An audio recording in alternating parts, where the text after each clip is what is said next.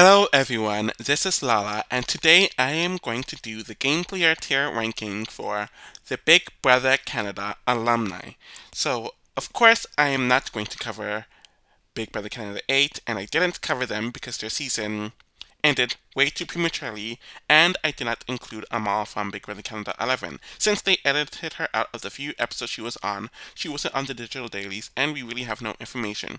But everyone else from Big Brother Canada 1 to Big Brother Canada 11 is fair game. I ranked all of the casts of each season in their own Game Player Tier rankings. So Big Brother Canada 1 Game Player Tier ranking, 2, 3, all the way down to 11. And if I remember correctly, I also ranked the alumni based on their position in the game. So I ranked all the pre-jurors, I ranked all the jurors that went home before the final six, and then I ranked all the end gamers, so from the winners to the sixth placers, so you can check those out as well. I am going to say, since I did those lists and my initial list of how I ranked the entire Big Brother Canada cast at around May, which is when I finished watching BBCAN 11. It's been many months since then. It's been actually like 11 months. So I might have changed some positions here and there. So if it doesn't make sense based on how I ranked previous videos, that is why, because I did some last minute changes. So with that in mind, I'm going to use the 7 tiers that I've used throughout all of my videos like this. So Abysmal, Bad, Potential, Mediocre, Solid, Good, and Great. Let's just get right to it. Obviously, the Abysmal Tier is the worst of the worst. These are people who made the worst game moves possible, didn't last long whatsoever, and their downfall was heavily their fault, and I don't foresee them doing well on any season, just based on the skills they showed here. So, that is what this tier is. So, the first group of people are what I like to call abysmal self-destructive disasters, where there's pretty much just no hope from them based on what I saw here. So, at dead last, at 147th, is Danielle from Big Brother Canada 1. So, she was on the outs the entire time she was on, with the entire house, with the exception of Gary and somewhat Suzette from the very beginning. She had a turbulent relationship with Jillian over Emmett, volunteered to go on the block, thinking that it would gain her trust. Jillian was planning on targeting her anyways, but was initially swayed by Emmett. Did no campaigning to save herself, alienated herself from the house even more, and was blindsided out of the house. She didn't care to play the game whatsoever, was more focused on fame and showmances, had poor social, strategic skills, and I just don't see her doing well on any season, due to all the reasons I've stated. At 146th is Josh from Big Brother Canada 9. He was on the outs from the very beginning, but had paranoid meltdowns a few days in the season, which diverted people away from him even more. He was supposed to be the first boot due to his behavior, but was spared due to reasons not in his control. He had poor read on the house, claiming that there's an all-boy alliance when all the boys were targeting one another. He thought that he was closer to more people than he actually was, when most of the house just called him delusional and were blatantly making fun of him. He was obsessed with causing chaos and was seen as an easy move for people. Has a poor social game and is very interpersonal, while having poor strategic reads and poor competition skills. Don't see him doing well for all the reasons mentioned above, and also being very paranoid. At 145th is Suzette from Big Brother Canada 1. So she was on the outs from the very beginning, and that never changed throughout her time in the house. Was lucky to win the first HOH based off a phone call, but targeted someone who was not coming after her in Cat and didn't use her HOH to form strategic or personal bonds with people to be protected. Initially targeted Tom and Emmett without having the support to do so as well. Was a dead woman walking in week 3, but was spared by a twist no one in the house knew about with the Canada's veto. Had several meltdowns and ranted about how people getting into showmance, people were rednecks, and people were being hoes, essentially. Gained an extra 2 weeks due to a twist and Gary winning HOH, but remained on the bottom of the house. Was sent home before jury solely because the house didn't want her in jury and just wanted an easy week. House felt like she gave pity parties to people for support and for game, which rubbed people the wrong way, but it wasn't even true, it was just her personality. She's not good at comps, poor socially, and struggles to get along with people in the house who are going to be younger than her in any cast. Don't see her doing well in any season. At 144th is Mackie from Big Brother Canada 7. He should be higher because he went home on a split vote. Was not the majority, or he wasn't in the majority the first week, but wasn't in the minority either. Was supposed to be an easy pawn, but actively did work that made him the target. Told people in the house, not only the HOH, but in the vote, that he was coming for them, didn't campaign whatsoever to save himself, and had no understanding of strategy and didn't care to have an understanding either. Had to be consistently trained by other people on what to say and do, and couldn't even do that successfully. Got a tie vote due to none of his own doing, but due to others using him. He would be higher, but actively did work to earn his spot. If I remember correctly, he several times told Anthony and Dane that he would nominate and come after them, where he didn't even get the concept of just lying. And doesn't seem to have the awareness or ability to improve from his mistakes. He was good in competitions, but his abysmal strategy completely ruined his other strengths, and the ability to just understand the sheer basics of Big Brother overall. At 143rd is Levita from Big Brother Canada 4. I did feel bad for how people treated her in the season, but overall, she's just a really abysmal player. She wins the first HOH, and people offer themselves to work with her, mainly Jared, and then puts up his romance Kelsey in the first week, without even putting him up, so it's you either nominate both or nominate neither. She isolated herself the entire week with Shari and ended up being blindsided with the vote. Ended up on the block in the second week due to these poor social bonds and Jared winning HOH. Stays because of nothing she ended up doing, and she wins HOH again. You would think she uses this to make amends with the house, strengthen some bonds, and learn from her horrible HOH. Nope! She yet again targets someone who wasn't targeting her, yet again isolates herself from most of the house, and yet again nominates a poor pawn, and yet again gets blindsided by the votes. She caught flack for an HOH that wasn't even hers, and was too much of a game bot for her supposed allies, which caused Mandy to prematurely send her home. In addition to that, no one voted her back in the house. We see here that she just repeats the same mistakes over and over again, and I can see her doing that in other seasons. The final person in the self-destructive disaster sub-tier is Paul at 142nd from Big Brother Canada 2. I don't feel like he truly got the strategies that are needed to do well in Big Brother in general. He came in with a plan to be a pot-stirring villain, but that's a tough strategy on its own, but it's even tougher to pull off as an older house guest and when you lack the charm to do so. He ended up winning the first HOH, but misused it horribly, as he was caught making several alliances, and the only thing he had by the end of the week were 2 allies with weak games. Easily got himself on the outs, especially after calling Andrew racist for supposed strategy reasons. Ended up staying due to nothing of his own doing, and became a pawn for Ika, when he was a horrible pawn, due to most of the house not liking him, and there's no Kyle to keep him on the block safe against. Even the people who were pawning him, i.e. the girls, didn't have much intention on working with him. He had no regret for how he played the game, and would probably play it again, so in addition to all of that, he probably doesn't do well on most seasons, and justifies my ranking him in this spot. So the next sub-tier of abysmal players are for people who I feel like were passive or were general outcasts who had no chance in Big Brother. So the first person in this sub-tier is Risha from Big Brother Canada 3 at 141st. In some ways, she was definitely twist-screwed, since there was no HOH like most first weeks, and she might have been kept safe depending on who won HOH, and she was also voted out by Canada instead of the house guests. At the same time, she ended up being nominated because she made a poor first impression on the house guests, and continued to not make a good impression. She found it hard to fit in with the cast and was seen as too big of a personality for them.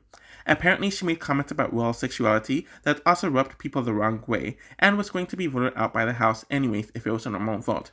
I don't see her doing well on virtually any season, though she isn't as strategically messy as some of the others from the little that we do see of her. At 140th is Melina from Big Brother Canada 10. We're going to have a string of first boots getting the boot here on this list. She was initially seen as the pawn, but a pawn that no one cared about booting first, and this mainly happened because she didn't speak to many people. We see her struggling to bond with people, and was too intrapersonal to do well in the game. Also gamed with the other nominee, and continued doing so knowing that it wasn't a good move. Just don't have any faith in her as a player, and see her doing poorly on most seasons. At 139th is Laura from Big Brother Canada 7. Another first boot on the list, and one of the more forgettable first boots in my opinion, just based on the fact that her season was a male-dominant one, meant that she already wasn't going to do very well, and the chances of that were low. I don't recall her having any sort of allies, but she was hyper-focused on Samantha, who was in a showmance with the HOH, and eventually Adam as well, which did her absolutely no favors. She admits that she cannot be fake in the house, and when something bothers her, she will vocalize it and lets it be known, which are fundamental flaws. The season was weird though, since there's no power of veto, so maybe she would have had a chance to save herself if there was a veto. I don't see her being as dead in the water on most seasons as some of the other first boots and other players in general below her, hence her being here, but I don't feel confident about her in general. It was reported that she had a metaphorical hard-on for Adam and Samantha and was very vocal about it to the house, which was dumb since they were in power, so that's not a good trait for her either. 138 goes to Inik from Big Brother Canada 2. She was clearly cast to be an extremely quirky woman on her season, and it made her stand out in a negative way. It seemed like she didn't think or care much for the game, and she was mainly targeted due to her personality. It did not seem like she had any ally, so I see her doing poorly on most seasons. In general, she stood out like a sore thumb, and she couldn't tone it down even if she wanted to. There really isn't much to say about her, though she might have been the intended pawn for Paul when he made his initial nominations. 137th is Rosina from Big Brother Canada 6. Another standard first boot who stood out like a sore thumb amongst the cast they were in, but unlike many of the others, she was affected by twists, since there was the heaven and hell twist that made half of the house safe. Whoever was on the losing team had the option to be HOH, and there were only a few other people eligible to be nominated. It seemed like she just mentioned Big Moose and also rubbed Johnny the wrong way with how blatantly she was against him in the HOH comp, so she didn't do herself any favors there. It seemed like the house guests actually liked her, which isn't usually the case for most first boots, but let's be real, she doesn't do well on most, if any, season she's on, so I have nowhere else but here to put her. 136th is Christine from Big Brother Canada 4. With a season that had 3 sides of the house, and one of those sides being the self-declared floaters, Christine should have been in a prime position to do well. She mentioned that she actively took a step back and didn't play the game, which would be fine if she formed some solid relationships, and especially got with the floaters, but that didn't happen.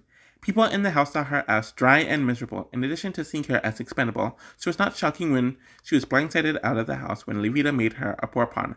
Outside of being an older person, her attitude and passivity won't cause her to do well on most seasons. So the final person in this outsider sub-tier is Vanessa from Big Brother Canada 11. She was never formally evicted and was pulled from the game, so we can give Vanessa that at least. In general, she had no alliances in the house, was consistently edged out of strategy talks, the girls didn't include her in their game talk or allegiances, and many of the guys wanted to actively target her. She got very emotional and paranoid, which caused her to go after Zach and poorly lied about her vote, which everyone knew about. At least she could have stayed a bit longer if she wasn't pulled from the game, but Vanessa isn't doing well on most BB seasons, was all over the place strategically and poor socially, and sticks out like a sore thumb too much. So the final sub-tier for the Abysmal Tier is what I like to call the lack of or poor choices in allies, and the first person in this sub-tier, 134th, is Veronica from BBCAN 6. So she had the benefit of coming in after the first week and given immunity in the second week. Rubbed people the wrong way just due to her sketchiness, her stories did not add up and came off as very untrustworthy to many people in the house. Her strategies were poor and made no sense, like the hinky vote she threw and then blatantly lying about it to the point that no one believed it, getting HOH-itis on an HOH that wasn't even hers, and her need for the house meetings and getting involved in stuff that has nothing to do with it is just a really poor trait. At least she had a few allies on her side, unlike many of the people below her, and while she's not dead in the water on most seasons, her irrational and nonsensicalness doesn't do her well on most seasons. At 133rd is Stephanie from Big Brother Canada 10. She seemingly knew what to do pertaining to the game, at least in the preseason, but it just didn't add up. She entered the game wanting to flirt with and manipulate some of the guys, but everyone saw through what she was doing. She didn't have the tact or social grace to pull it off. Apparently, she isolated herself with Jacelyn in the first week. A lot of the girls didn't care for her, and she was not included in the majority alliance, and the guys weren't biting either. Apparently, a lot of people wanted to target her entering the second week, and the only reason why Marty didn't target her that week was because of a deal they made. And of course, she was nominated by an ally on her final week in the house where he didn't even intend for her to go home. And because of his stupid actions and putting up an even more worthier pawn and ally to people, they ended up flipping the house on her. If I remember correctly, Gino never cared for her, despite him supposedly being an ally, and even JC Lynn was more than willing to throw her to the wolves, but she was told that she was staying. In general, I think Stephanie's just a bit too messy and awkward to last long, almost seasons. 132nd is Shari from Big Brother Canada 4. I know that she didn't play a good game, clearly, but before I rewatched BBCAN, I wasn't expecting her to be in the lowest tier. The main issue I have with her game is that she really isolated herself with Lavita in the first week and got very comfortable once Lavita won HOH, but it wasn't her HOH. She tied herself to the biggest target in the house and didn't even have solid allies on her side, where they would have much interest in keeping her or getting to know many of the other house guests in general. When she and Lavita were on the outs, they had a very poor conversation with Kelsey, and she essentially lay down and died once she was on the block. People saw her as someone who had a lot of potential, but she made a lot of poor moves in the 2 weeks she was in the house, and I don't really see her improving in other environments or seasons. At 131st, we have our first juror, and that is Dan from Big Brother Canada 11. And we're going to see a few more jurors as we close up the Abysmal Tier. He really had no alliances throughout the entirety of the season, but him being the last person to speak to the HOH and being expendable to everyone caused him to be put on the block in the first week, and people started talking about him more and more when he almost won that veto. Luckily, there's already a plan to boot John Michael, but he was the biggest target entering week 2, but he luckily won HOH. You would think that he would use this to strengthen his relationships with the house guests on a personal and strategic level, right? Nope! He does everything Zach tells him to do or says without even questioning anything about it or speaking to others about it, and it made him look like a Zach minion when Zach was losing a lot of power in the season. He targeted someone who wasn't targeting him and was someone he promised to keep safe before Zach got to him, and he's still not in an alliance, since Zach and Ty are using him. Luckily, Kuzi left him alone the next week due to big move-itis, but Zach self-imploded, which most certainly didn't help his game, and he was the easiest target in the next week under the invisible HOH, where no one went out of their way to keep him, and it was arguably the easiest vote of the entire season. At 130th is Ryan from Big Brother Canada 6. He's not below the others because he lasted quite a bit longer than some of the others, especially lasting a bit longer after his main mistake was made in comparison. He was on the outs on the first week with Hamza and Andrew and was lucky to win HOH, but he nominated his 2 other allies for eviction, thinking that it would integrate him better in the house, which it didn't, and then he tried to backdoor Olivia, but chose poor pawns. After that, he started to slowly have some allegiance with the people in the White Room Alliance, but it's clear that no one respected him or used him as a genuine ally. He was going to be the final pre-juror boot on Kayla's HOH, and was only spared because of the candidate's veto twist, where the producers edited the episodes in a way that would incentivize Ryan to be vetoed off the block by Canada. It only ended up delaying his eviction for a week, where he became the first juror. At 129th is Andrew from Big Brother Canada 6. He definitely played really poorly throughout his short time in the house, and while a part of it was due to the Heaven and Hell twist, which has brought a lot of attention on him, he didn't handle the situation the best way he could, and his actions caused him to be on the outs. He decided to campaign against Alejandra when the eviction was already set in stone, and apparently doing most of it the night before, when people already made their minds and used it as a reason to target him in the second week. He had really poor conversations with people during the second week of the season. The house was able to convince his close ally in Ryan to nominate him, and he just kind of waited out his eviction. He would probably stand out in a negative way on most seasons, and the social, in addition to the strategic strengths needed, aren't there, but partially went because his ally stupidly threw him under the bus. 128th is Cal from Big Brother Canada 2. A part of me thought that I put him very low on the list, and I was thinking that maybe I overreacted, but with time I realized that I really didn't. The house really disliked him from the very beginning, which is interesting since people in his archetype usually isn't hated, but it makes his poor social game stand out even more. It causes him to be on the out, and when week 2 came in, he, as well as Adele and Paul, picked fights with the entire house, and he ended up being backdoored, since he was more intimidating physically than Paul. While he was aware that he probably was going to be backdoored, he just didn't seem awful strategically compared to Adele and Paul, so people found him to be dangerous, and a lot of people found him to be extremely disingenuous and hard to get to know, which is a problem in a social game. Kyle seemed to have taken some responsibility and really get introspective once he was out of the house, but then postseason kind of showed why the house guests didn't like him, and I really don't have good faith that he would do well on another season.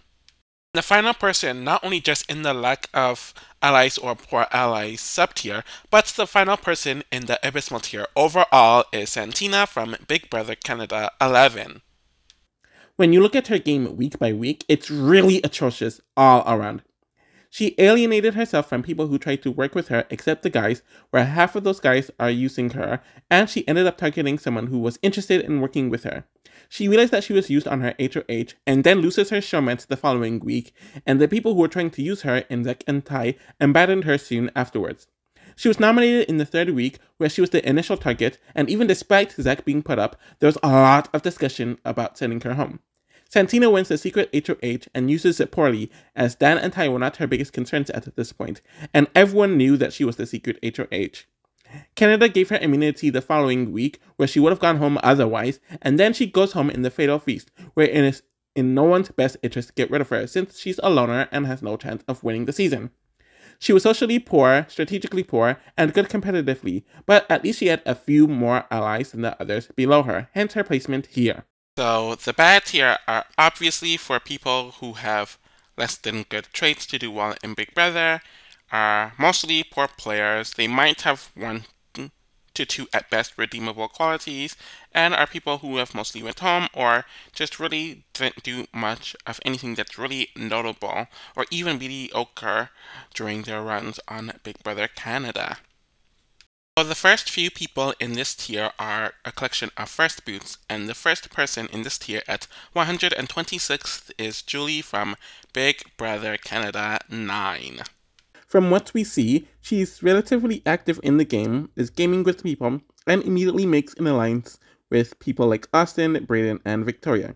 At the same time, she was also seen as one of the weaker people on the team, and due to her being so messy, people like Latoya thought that Julie was a loudmouth liability, which Julie even admitted. We see Julie tell people about what Josh said when she should have just kept it quiet.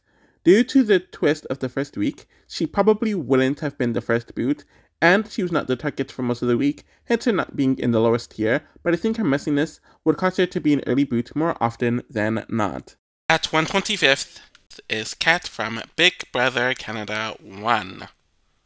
Her evictions is still relatively confusing, since she was genuinely trying to help Suzette, but it freaked Suzette out, and it ended up with Kat being nominated. But it shows that Kat's social cue and her social game wasn't great anyways. And from the episode, it didn't seem like she was a quick outcast, so that is going to be a problem if she's on most seasons, and her campaigning really wasn't good. She just seemed out of her depth on Big Brother. 124th is Paige from Big Brother Canada 4. At first, I did feel bad for her and thought she was somewhat robbed when her eviction happened in real time, but after 8 years and we watched, I don't feel that way anymore. It was clear that she was out of her element, despite being one of the bigger fans of in the season. She did not socialize with people over the first few days and was the last person to speak to the HOH, which not only made it easy for her to be nominated, but easy for the house guests to vote her out. Even in her intro package, she stated some things that were blatant oxymorons or contradictory to one another, and it seemed like she didn't know fully what she was doing. She did go in a split vote, but it wasn't due to her campaigning, but the others following what the HOH wanted. The final person in this first boot grouping is John Michael from Big Brother Canada 11. His strategy going into the season was being a competition beast, calling people out, and targeting all the guys, which all this just was never going to be a very attainable one, since, like Paige, it seemed like he wasn't capable of actually doing what he was talking about. He had a few shallow relationships, and even fewer game relationships, so it was very easy for him to be thrown up, and while people did feel bad for him, no one really vouched to save him whatsoever. I don't see him doing well on most seasons, but he didn't play the worst, and it could be argued that he was somewhat screwed over, due to someone he saw as a potential ally selling him out stupidly. So this sub-tier is for people who are just relatively blind to any and everything that was happening in the house. And the first person in this sub-tier at 122 is Eddie from Big Brother Canada 7. He did not do a whole lot wrong, but he didn't do much right in the season either. He wanted to play under the radar, which is fine and all, but you need to form relationships, and he didn't really form bonds with most of the house guests. Some people did like him, but they never considered him to be an important ally, and when the pre-jury double eviction came, it was not shocking that he would be the one who was swiftly booted.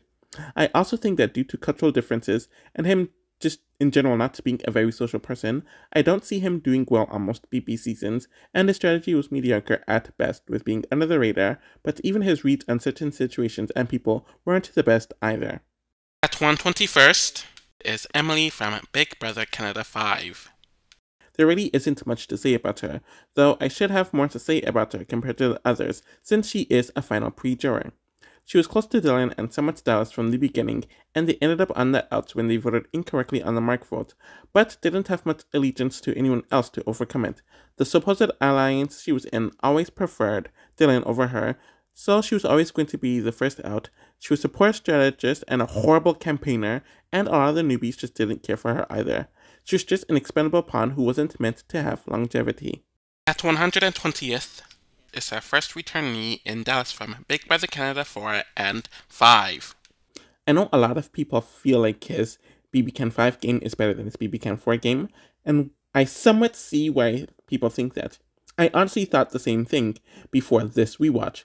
In the season, Dallas actually had a relatively solid alliance with Maddie and Ramsey, and had loose connections to Shari and Lavida and Paige. He was in a good spot before he blatantly lied about his vote during the first week, or he lied about his first week vote during the second week, and he was able to win 2 vetoes, though he did nothing with them other than building a larger target on his back. At the same time, he was loud, obnoxious, and rubbed the house guests the wrong way, and he could not get his allies to make the right moves in not getting rid of Lavida, and he was all over the place strategically. He completely buried himself during his final week, and while he was close to staying, I don't know how much of that was his own doing. As we have seen, he isn't able to improve on his mistakes. He didn't do a whole lot wrong this time around, but he didn't do much right at all. There was a supposed Veterans Alliance made in the first week, but he was never really included in it, and they mentioned that he would never report back to them, which is why he ended up being in the position he was in, or one of the reasons. So not only is he not good with the veterans, but he also grouped himself with the unpopular newbies, and ended up voting on the wrong side of the first vote. It made him a very easy target for the next week, and when he was on the block, he thought that throwing Dylan under the bus, who wasn't even nominated and didn't take part in his nomination, was the right move, but many of the house guests even saw that was fake. Or that's what they thought. At 119th is Kira from Big Brother Canada 7. It's one thing to be a bad player in the game, but it's another thing to be a bad player and an overconfident one as well, especially when it was just not warranted. She thought she knew so much, but really knew very little, and lied to act superior over most of the house. She had tunnel vision over Samantha, Adam, and Chelsea the entire season, even when they offered several olive branches to her, and she didn't pick up on the fact that one of her closest allies in Dane was untrustworthy when he voted the opposite of everyone else during the Mackie vote until it was too late. And unlike Estefania and Damien, Dane wasn't even protecting her hardcore, so she had a big target that caused her to be the first expendable person from the group. And with the way she revised history once she was out of the house, there clearly is a lack of self-reflection there that would cause her to do better if she were to ever return. At 118th is Austin from BBCAN 9. Her biggest issue in this season was that she was way too passive, and it caused the game to be played around her, to the point where she ended up on the outs for good. And what made things worse is that she actively ruined things, or she had the chance to do big things, as she was actually the first HOH, so she had a huge benefit that could have and should have centered the dynamics and strategy in her favor, but she didn't even do that. She got way too comfortable in the game, and thought she was closer to the likes of Tashawn and Judson than she really was, and she didn't maintain her relationship with Victoria, which caused the latter to idiotically target her during the secret HOH, and even people like Tara and Tina, who she was supposedly aligned with, didn't feel comfortable around her and didn't know where her head was at, so that relationship weakened too. When she did choose her side, she chose the losing side and was one of the bigger targets on the losing side. just seemed like the aloofness was her general personality, and because she really knows nothing about how to really play the game, I don't know how she would actively improve if she was on another season. So I think it warranted her spot here. At 117th is Mirren from Big Brother Canada 6. His entire run on the season is just really underwhelming. He was voted into the house on week 2 due to the Angels vs Devils twist, so he was able to miss out on the first week and was given immunity during the second week. The house immediately doesn't trust him or Veronica and did not find him to be useful in any way. He eventually did choose a side, but it was the losing side. He became a pawn during the last few rounds of his time in the house and seemed like he was starting to somewhat integrate, especially with Derek and Kayla, but it was just way too late, and him integrating with them only made his target grow during his final week. He's just too passive in every facet, and I don't see him improving on most other seasons either. At 116th is AJ from Big Brother Canada 1. There's really nothing there when you look at his game. He was not intending on being a floater, and he wasn't even that, since a floater is someone who actively plays every single side, and he became a coaster throughout the season. AJ was close to Andrew and had a few other shallow relationships, but no solid alliances, and the house just used him as a pawn a few times because of how expendable he was.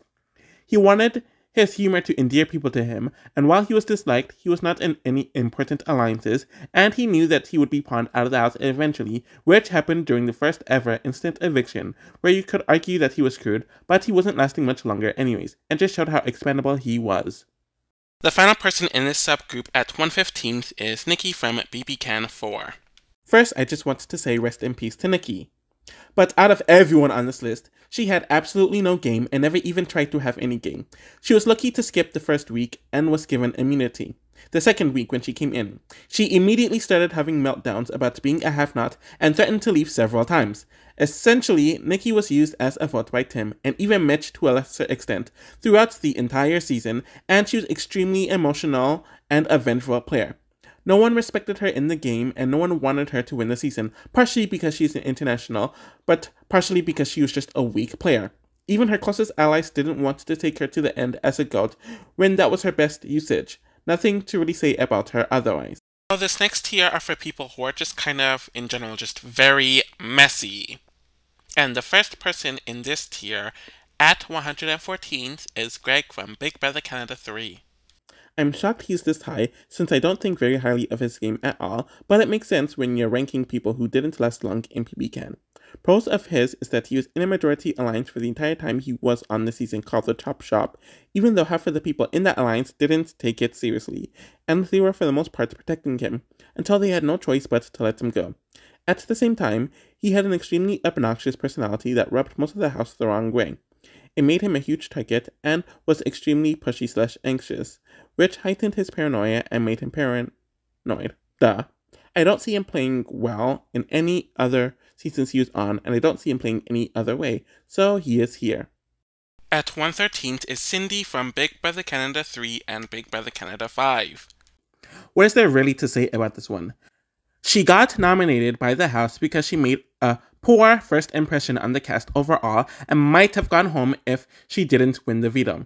She made the poor error of game talking with all the girls in the HOH room when none of them were the HOH before seeing who else was in the room, which caused Kevin to tell people that there was a girls' alliance, and it got her evicted, especially since she had no allies.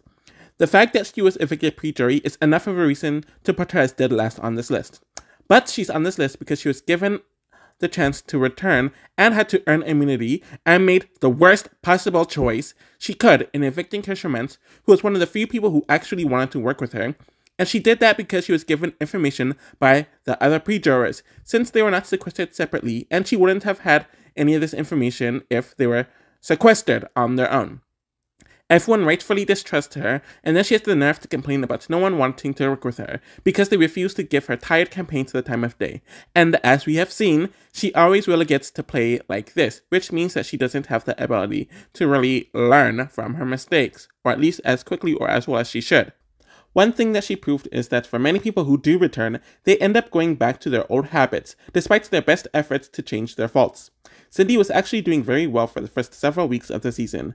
She was in a solid alliance this time, and was laying under the radar, while the bigger players and personalities were handling the strategicness of the game as she started making bonds with people, and the bigger personalities were starting to target one another. But she completely folded when she had agency to make a choice for the first time in the game. All Ika did was ask her to put up Netta once, and she wasn't even forceful with it.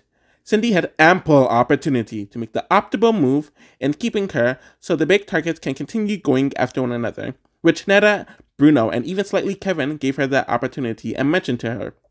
It's clear that she still suffered from big move-itis, and the one person in the house that she didn't have a relationship with, in Dylan, sent her home next, and Cindy still sucks at campaigning. At 112th is Victoria from Big Brother Canada 9. For a long time, I had her and Santina right next to one another in my gameplay rankings, since they had very similar journeys in the Big Brother seasons, but the main difference is that there were a few weeks where Victoria wasn't in danger and was in a decent spot. She was aligned with Austin, Brayden, and Julia in the first week, and then lost Julia, while she kind of just did her own thing in the second week. Victoria went HOH and plans to go after LaToya, but also gains her allies, but Victoria handles this in such a slobby way where she never fully gains Jed and Ty's trust, while having a hostile relationship with Beth that would eventually cause her undoing. She was a part of the alliance with the other side of the house, but was an extremely expendable and unreliable ally, which caused them to toss her to the side in the very next week under Kiefer's HOH. She wins the secret HOH and uses it poorly to target Austin of all people, who was one of the few people in the house who actually trusted her, and she ended up becoming the first juror.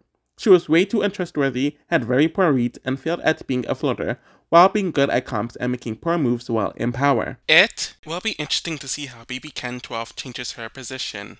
At 111th is Jess from BBCAN 10.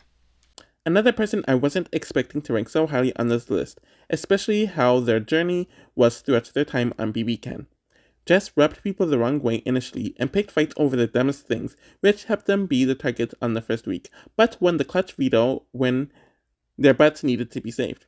After that, they slowly started making bonds with key players like Kevin, Marty, etc., and was even in an alliance with some of the girls, but Jess was always expendable, but it cost half of the house to want to keep them around. At the same time, they could never get the Hermans or the Mooses off their back, and when they got to power, it sealed Jess's fate, especially after they poorly ran their HOH right before this, and sent home Tanisha, who wasn't after them.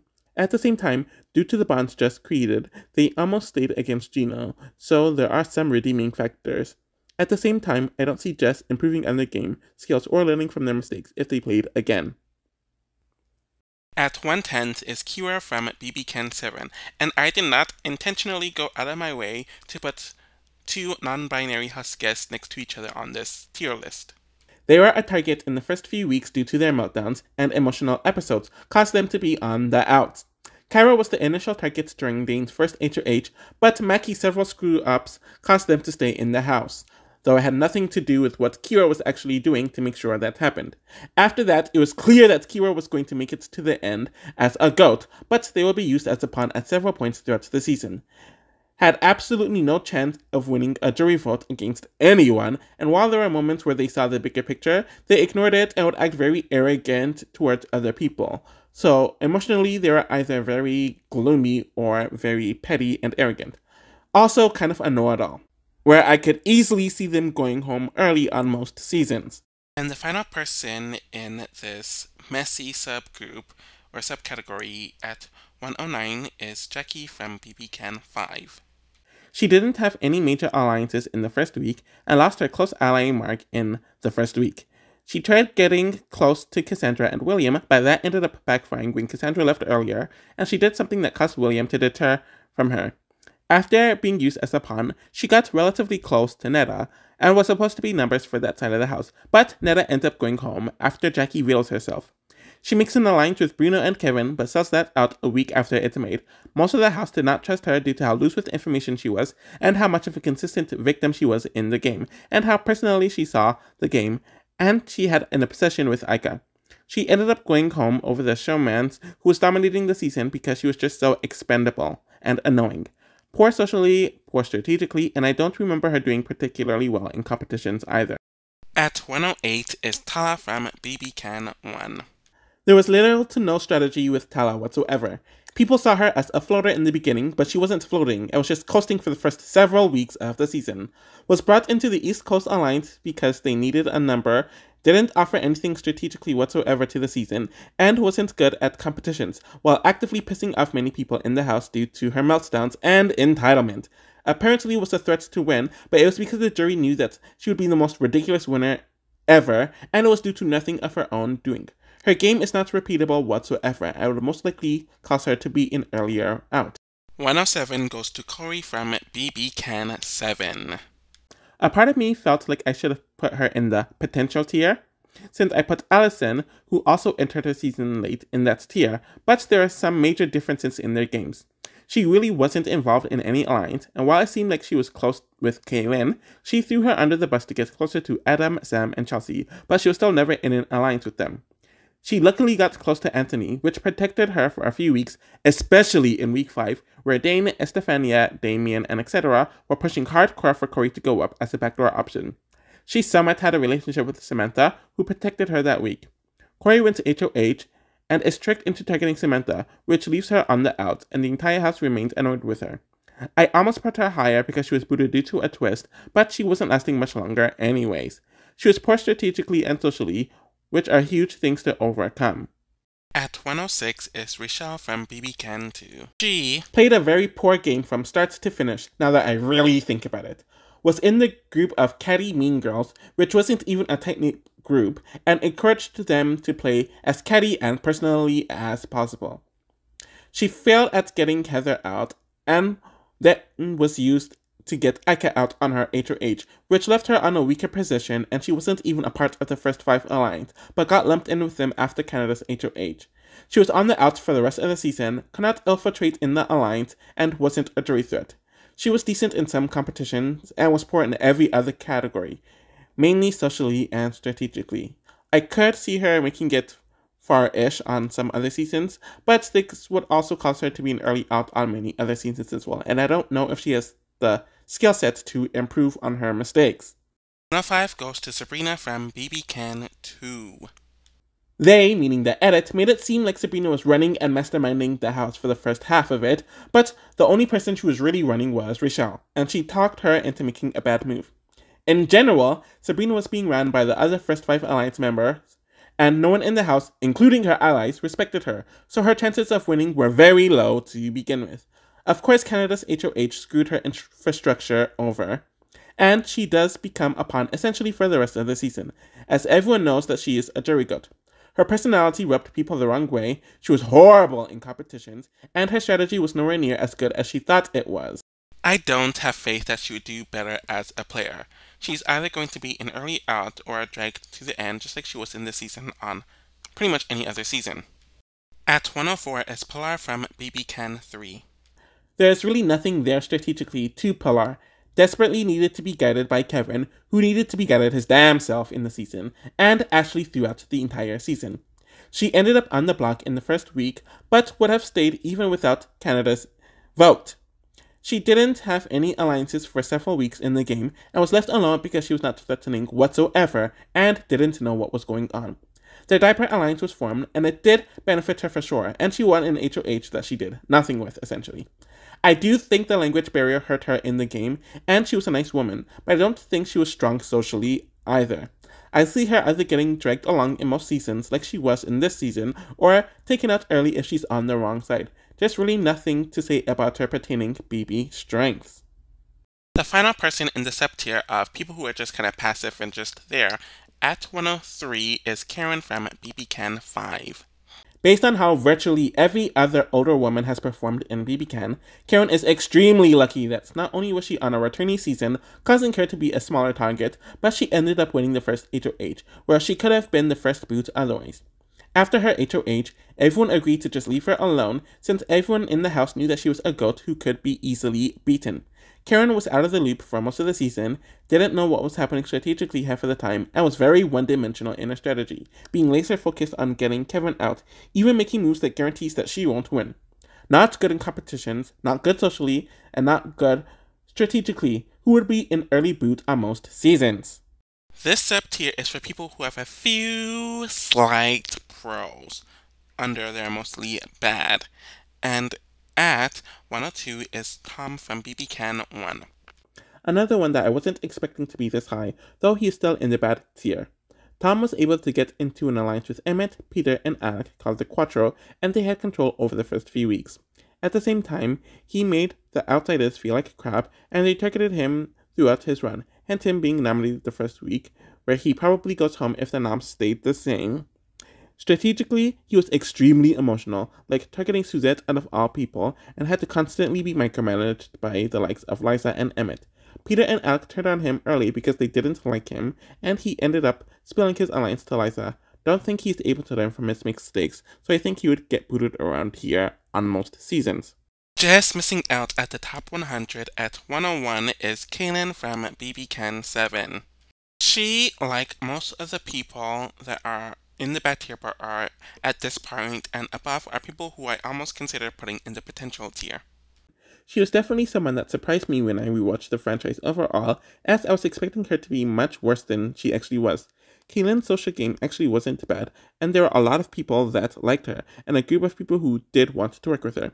It wasn't great, and she definitely had her fair share of enemies, hence why she ended up going home early, but I was expecting her to be very poor socially, which wasn't the case.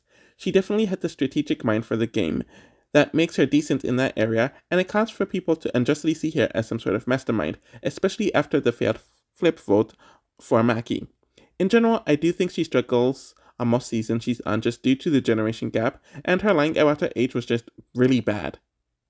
At 100th is Moose from BBCAN 10. Rewatching the season was very shocking, especially regarding how bad he was in the game, and I didn't think highly of him as a player to begin with. He came in the game wanting to cause chaos and to be the influencer/manipulator, but he did not have the skill set to do that, and quickly brought unwanted eyes on him. He was a part of the majority alliance at the time, but his sketchiness and messy gameplay not only put him on the out of that alliance, but he was actively targeted by Kyle, who would have went home had he not won the veto. He would have went home had he not won the veto that week. And then after that, he kept on consistently throwing Carmen and Tanisha under the bus, who were his supposed allies, and had absolutely no idea what was happening, where he was used as a pawn on Jess's HOH and almost went home.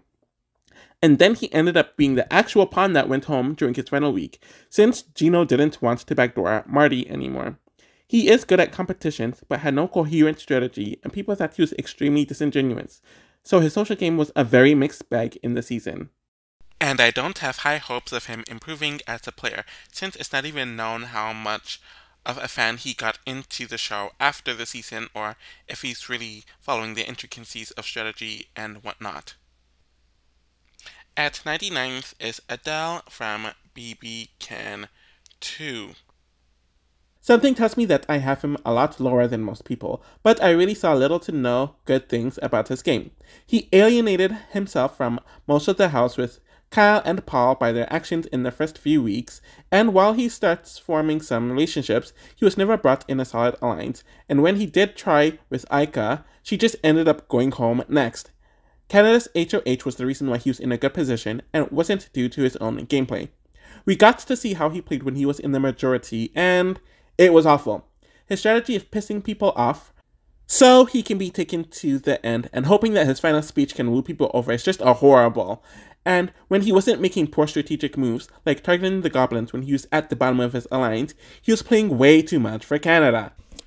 While he did start forming some relationships with the season that would become somewhat worthy, it was until pretty much all of his main relationships failed with the people who kept on leaving, and I don't have any inclination that he would do better on another season, or improve strategically, or competitively, or just in general, to do better on another season.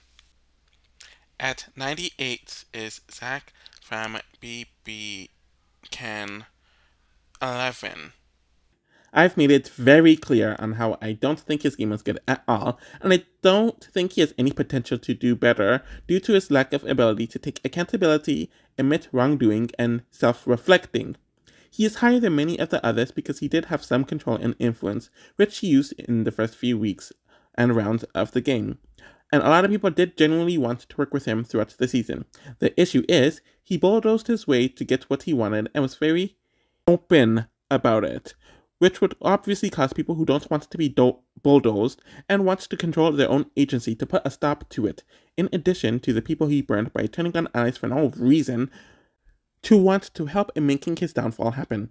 He has big move ideas and wants to make it known to people, which almost never works, and he can never relax and let a round play for himself and let his social game do the work for him. He underestimated people who weren't his allies, and when he was in danger, he completely crumbled with the stunt he pulled and eventually quitting because he was getting voted out. At 97th is Andrew from BBCAN 2. He was obviously going to be on the higher end for a few reasons. One, he is a late pre-drawer, so we just have a lot more information about him as a player compared to others who went earlier. And the second reason is that he was absolutely twist-screwed by Canada, where many of the non-first fivers admitted that they wouldn't have targeted him that week without the twist. He was able to get into a solid alliance that had a lot of influence in the game and was able to somewhat get along with the other guys while being good in competitions. At the same time, he rubbed a lot of people the wrong way with his attitude and actions, even with some of his allies being annoyed by him. And while he was more focused strategically than Tom, in comparison, he still wasn't good strategically, and he was very entitled about his strategy and had no charm to convince people to do what he wanted. He probably makes it a bit further on most seasons, which is why he's a bit higher, but he just sulked when he was nominated. But it is different being nominated by your country instead of a house guest. At 96 is Will from BBCAN 6. He is someone who's doing pretty well socially at first, but then things started changing around the Jesse boot, someone who wasn't targeting him whatsoever. He started showing more of the temperamental side of him and started acting like a very whiny baby. He got very entitled whenever people didn't do what he wanted and was essentially led by Paris and to a lesser extent Maddie throughout the entire season. He was very emotional and not strategic throughout the entire season, was considered the big jury goat out of everyone who made it to jury outside of Ryan, and couldn't win a competition. Also made the dumb choice of being conned by Derek to drop in the final 5 veto, where he could have saved his allies from going home that round, and took no accountability in general, outside of being a pouty child who can use his Eastern voice and behavior to somewhat of a benefit. He doesn't have what it takes, period. The final person in this sub-tier group at 95th is Hamza from BBCAN 6. Now we are at the final pre-draw in the bad tier, and he's in the top 20, where I've made it my thought on Hamza as a player very clear, especially with how manipulated and outright false the edit for him was. Strategically, he was so all over the place, and that's me putting it very nicely. He was campaigning for Rosina to stay, but didn't do it well enough and was sloppy with it, and aligned with people who were at the bottom of the house with Andrew and Ryan, causing Kim to be nominated in the second week. He did win the HOH in the third week, and we did see him start making good relationships with people in the white room, so I think he was genuinely improving as a social player, even with Erica, who was in the red room. He was easily convinced by Derek and Kayla to not target him, despite all the mouth he had against them in the earlier weeks, and targeted Jesse for personal reasons, where the edit made it seem like it was a mastermind move. He kept on mentioning that he was causing chaos for no reason, and I really did nothing, but he did align with the losing side, and was backdoored by Olivia, whom he had no relationship with whatsoever, but a lot of people were very sad about his eviction, which says something about him in a good way, I guess. So this final stretch of people in the bad tier are people who made it to the jury portion of the season. So in general, these are pretty much jurors who I feel like are really bad at the game, and there's really not much hope for them on any season, hence them being here despite making it further than some of the pre-jurors who are higher on this tier list. So the first person in the subgroup at 94th is Tara from BBCAN 9. Gosh, I don't even know where to begin with this one. No one in the house respected her for a majority of the season, and while she eventually got into an alliance with the other side, she didn't have great relationships with many of them. She tried to save quite a few of the boots that went home in the pre-jury, examples being Kyle and Austin, and failed at doing both, so she wasn't even good at spraying people. In addition to that, she was way too laser-focused on Tashawn and Jetson throughout the season, where it came off disturbing at times. She became a target during the early jury phase since there was a limited amount of people on the other side, and she was used to take out Jetson, where they planned to and did take her out right afterwards. She became a threat and came back due to a twist, where she came back and always lower on people based on that. Strategically, not good, was a mixed bag at best socially, and was mediocre in competitions. At 93rd is Maddie from BBCAN 4. I saw the list and was struggling to remember why I had her below Ral, but then I remembered that her social game was definitely worse than Ral's from a social standpoint, though I don't think his was really good either. She plays in a rather impulsive way, where she is led by her emotions, and while I appreciate her willingness to play a strategic game, she never actively does so. Targeting Lovita was a really stupid move, and the fact that she thought that it would integrate herself in the house more was hilarious, especially since she was very close to going home the round afterwards. She actively weakened her alliance and was very obsessed with getting Kelsey out of the house, which was apparent during her second HOH. Most people distrusted her, and she doesn't have a self-reflective personality, which is a very bad trait for a big brother, and her strategy as well as her social game left much to be desired, as she was on the outs for most of the season due to her own actions. At 92nd is Raul from BBCAN 4. The only reason why he is higher than Maddie is mainly because I think he had a better social game in comparison, at least for most of the season, or he was aligned with people who had better social games. He really had strong ties with Jared and Kelsey, which helped him out throughout the season, and has a relatively under-the-radar vibe to him, despite his larger-than-life personality. Jared and Kelsey did most of the strategizing, and that was a benefit to him, since when he did have to be strategic in his final 2 weeks, he blew it. Jared told him to not mention anything about Mitch, but he did exactly that, which caused them to have to target him that week, when that wasn't the initial plan, as they wanted to keep it in their back pocket and to hope to kind of manipulate Mitch in some way. Raul was presented with the opportunity to change his mind by his own allies, but he refused to do so, even when it would have actively improved his game. And when it came to his final week in the house, he helped Jared win the veto, when they should have thrown Raul the veto, or thrown the veto to Raul so he could take one of them off and send home the non-trio alliance member that would have been the replacement. He can't self-reflect, is one of the weakest strategic people ever, actually one of the worst strategic people ever, and people really disliked him socially by his final week. At 91st is Damien from BBCAN 7. He was someone who was overhyped for absolutely no reason, and the person who represents overhype the most out of anyone in BBCAN history. He was able to see Dane and Adam make an alliance throughout the privilege he was given, and whatever he did actively caused Adam to nominate him. Most of the house would state throughout the entire season that he barely spoke to people, and would outright refuse to strategize at times as well. He stuck with Estefania and Dane throughout the entire season, and while his social game wasn't bad, it really wasn't good either, as he was just on the surface nice with people, was pretty poor strategically, wasn't good in competitions, and has a mediocre social game. Was kept around because he was the biggest non-threat out of the non-pretty boys. At 90th is Estefania from BBCAN 7. I will say that she did try to be strategic, sometimes throughout the season, but the issue is, she was doing whatever Dane told her to do, which was really ever actually good for her, but she was extremely tunnel-visioned on Adam, Samantha, and Chelsea, completely ignoring whatever else was going on in the house. The thing is, she was so confident about what was happening in the house when she was rarely ever right, and in general was just way too passive, but I give her props for not being completely hopeless, like Damien and Kiara was at times. I think she was fine socially, since a lot of the house guests liked her on a surface level, and in a season that wasn't obsessed with gender, she probably does better, but there was no point where she ever woke up in the season, which even Kiara did at the end, but she isn't as terrible as some of the others, so she benefits here and did decently in competitions, despite not winning one in the entire season. At 89th is Renee from BBCAN 11. It's interesting that she came in wanting to be a social mastermind, but her biggest fault in the game was her social skills. She was at the bottom of her alliance for the entire season, and a lot of the other house guests either actively disliked her or distrusted her, so it caused her to not build strong relationships that she could use in the future for herself, and made her more reliant on Shania and Claudia. She was nominated a lot throughout the season, and it didn't help her position in the game. It seemed like she was the best strategically out of the three, since she was the only one who didn't really waver on Zach, and wasn't as easily flip-floppy like the others, but she was undercut by her own allies on her HOH, and made a final 3 with Ty, who was of course going to cut her, since he wanted to cut off Claudia's friends.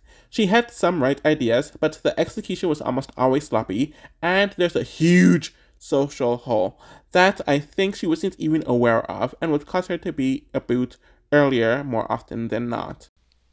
At 88 is Maddie from BBCAN 6. She is very similar to Renee in my opinion, as they are both big fans of the game and has a lot of solid ideas, but doesn't know how to put it together, in addition to being the third wheel in their alliances. I feel like the main difference is that she's a bit better strategically, and was able to form a few individual bonds like with Johnny, but that eventually withered away. She was gaslit a lot by her alliance and was almost consistently targeted, but was able to get out of a few gems. But the biggest issue with her is that she really lacked the social game to pull off the strategy and moves that she wanted to pull, even within her alliance. People just didn't like, trust, or respect her in the house.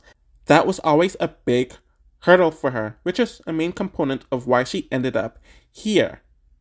And the final person in this tier in general, and sub-tier, at 87th is Hope from BBCAN 11. He clearly came into the season with the hopes of improving his social media profile, not realizing that no one who watches BBCAN cares enough about their social media enough to follow these house guests like that, or to boost them in that way, and knew nothing about what he was getting himself into. For the first 3-ish weeks, he was told everyone in the house how he wanted to be sent home, and was kept on the outs of the few alliances that he was in. He volunteered to be on the block several times throughout the season, and got himself involved in what would become Lettergate, which definitely did not help his game.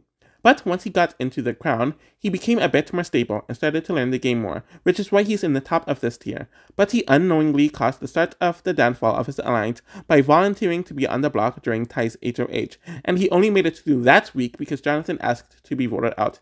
I do think he would have been a better player if he ever plays again, and he does have the ability to learn as he goes. So the next tier is the potential tier, and these are people who I feel like are extremely inconsistent to the point where I didn't know where to put them, though that's usually the case for the jurors that I put on this list. But a lot of the people in this tier tend to be pre-jurors who I feel like got a raw deal, a bad shake, and were showing a lot of promise, but they were snipped before they could really show what they could do, and I feel like would do better on other seasons if they were given that chance. So the first sub-tier in this tier are for all the pre-jurors, and the first person in this tier overall at 86th is Anil from Big Brother Canada 1. He came in the era of BBCAN where there were a lot of contrived superfans who were trying to be like Dan and Will, and he did it poorer than most, hence his early boot in the season. It did not seem like he had many allies, and with the Quattro Alliance gunning for him in the beginning, especially Emmett, he thought he was much closer to Jillian than he was, and the likes of Suzette and Gary outright disliked him. Many of the house guests immediately distrusted him and saw through his tactics immediately, which was why he ended up on the block in the second week. It did seem like he was starting to slowly integrate himself within the likes of Liza and even the Shield, where he could have done some damage. He is on this tier because he was too skewed by the secret veto that had to be used, where he would have lasted longer, and who knows how much longer he would have ended up lasting. I don't know if he would do the same tryhard stuff in other seasons that he did in this season, though. At 85th is Liza from Big Brother Canada 1. Now that my review of BBCAN 1 in general is more distant, I might have put it a bit too high, especially since she is messy as hell online and has gotten into several online feuds. Strategically, she actually wasn't bad at all. She knew that Emmett was running the season and was full of shit, and she knew that Time was hiding a secret alliance from her. She knew that playing with the girls and guys was a good idea, but she was just sloppy with it. Competition-wise, she wasn't good, and she vastly overrated her social game, though I don't think it was that bad. When it comes to the game, it seemed like she had some awareness, but her messy personality is always going to be an issue. I can see her doing well in some other seasons, but I can also see her replicating this season on others as well. At 84th is Jay from Big Brother Canada 10. They are such a weird person to talk about, now that I'm comparing them to all of the pre-jurors on this list. From what we saw and heard about in the first week, Jay was not in a serious alliance or really in an alliance in general, but we saw that they had close ties to Summer, Betty, Josh, Jess, and other relationships, where entering week 2, no one else but Marty was targeting them, and that only happened because Marty made a deal with Stephanie. It seemed like Jay had a chance to survive the week against JC Lynn, but she won the veto and Betty was nominated, so Jay was done. Strategically, there isn't much to discuss, but I do think that Jay was pretty good socially, and I see them doing well on other seasons if they're randomly placed in one, a la a Brayden or even a Gary run. At 83rd is Kyle from Big Brother Canada 9. He is definitely one of the more forgettable people, not only on BBCAN 9, but in BBCAN in general, and it's clear why he was initially an alternate. He was able to get into and create a solid alliance with half of the house that needed to align with one another, and he was less sloppy than Rohan in comparison. Kyle was seemingly one of the more stabilizing forces in the alliance and in the season in general, but with the way he played and how he created a sides versus sides angle and weaker relationships with people not unassigned, he was bound to be targeted. I can see him doing well in some other seasons and more stable seasons, but he just made less mistakes than most of the others that are pre-drawers. At 82nd is Neha from Big Brother Canada 3. One of the reasons why she ended up making it this high, especially compared to many of the others, is because she was blatantly twist-screwed. She was booted in the third and final instant eviction ever, but in this version, Kevin had to make his nominations immediately, and then speaking to the other house guests, unlike the other two, where they were just sequestered for a while and then made their nominations. Under the assumption of it being a normal HOH, Neha was able to get Zach and Jordan on her side, and was able to somewhat talk Kevin into their beliefs, so it showed that Neha had a lot of potential to do strategic damage. She was able to have a lot of alliances in her short time in the house. BBCAN 3 was a mess regarding everyone having several alliances, and she did have loyal allies in the house, like Sarah, Brittany, and Johnny. But her social game with some others was pretty weak because she had the resting bitch face and cannot fake being interested in other people when she wasn't. At 81st is Mark from Big Brother Canada 5. It's a shame that out of almost 60 pre-jurors, a first boot ended up beating roughly around 50 of them, but when you look at Mark, it does make sense. He was on a returnee season, which instantly slants things against the newbies' favor, which we've seen in BBUS time and time again. Even with that, most of the veterans wanted to keep him around and actively worked to keep him around, to the point where he was booted in a split vote instead of the intended almost unanimous vote. Apparently, he did some active work into having a poor relationship with Karen, but most of the newbies didn't even want to target the big strong guys, when it's rare for them to be nearly booted first anyways. I feel like he does well on most seasons, and did pretty good in the few comps he was in, though I don't know how he would have progressed strategically. At 80th is Johnny from Big Brother Canada 3. He is one of the more forgettable people in BBCAN history, in my opinion. He didn't have a dramatic pre-jury fall, he was not in the majority alliance at any point in time, he didn't get into much drama, and his departure didn't really affect the season at all. Johnny definitely had a strategic mind, where he was cool with the girls and was trying to make bonds with some of the guys. There were a lot of nerdy guys in the season, so that helped him. But things just did not come together for him.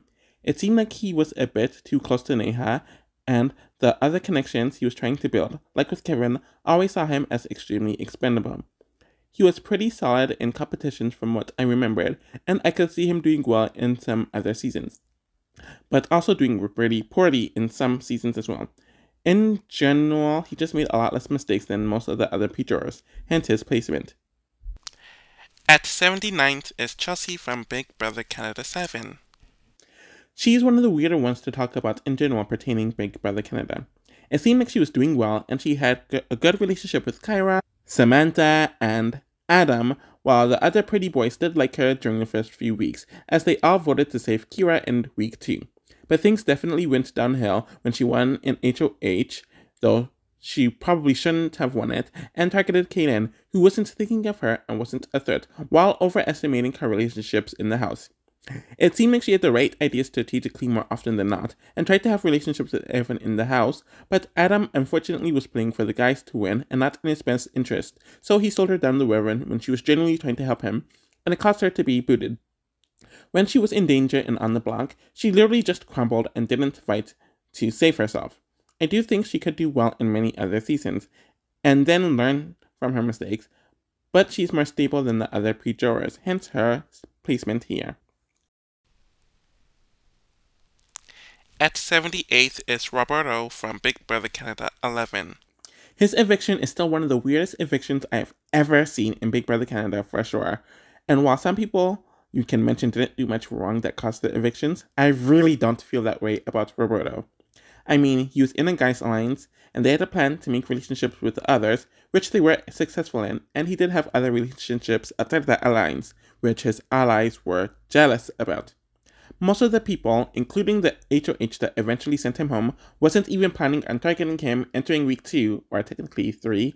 I already mentioned how weird BBCAN 11 is with their weeks, and it was his own allies who were targeting him since Zach was a control freak, and Terrell was jealous that there was another pretty, physical showman's bait in the house outside of himself. I will say that he aligned with the guys too quickly before getting to know everyone and making allies afterwards, but it's hard to see people be so stupid and petty.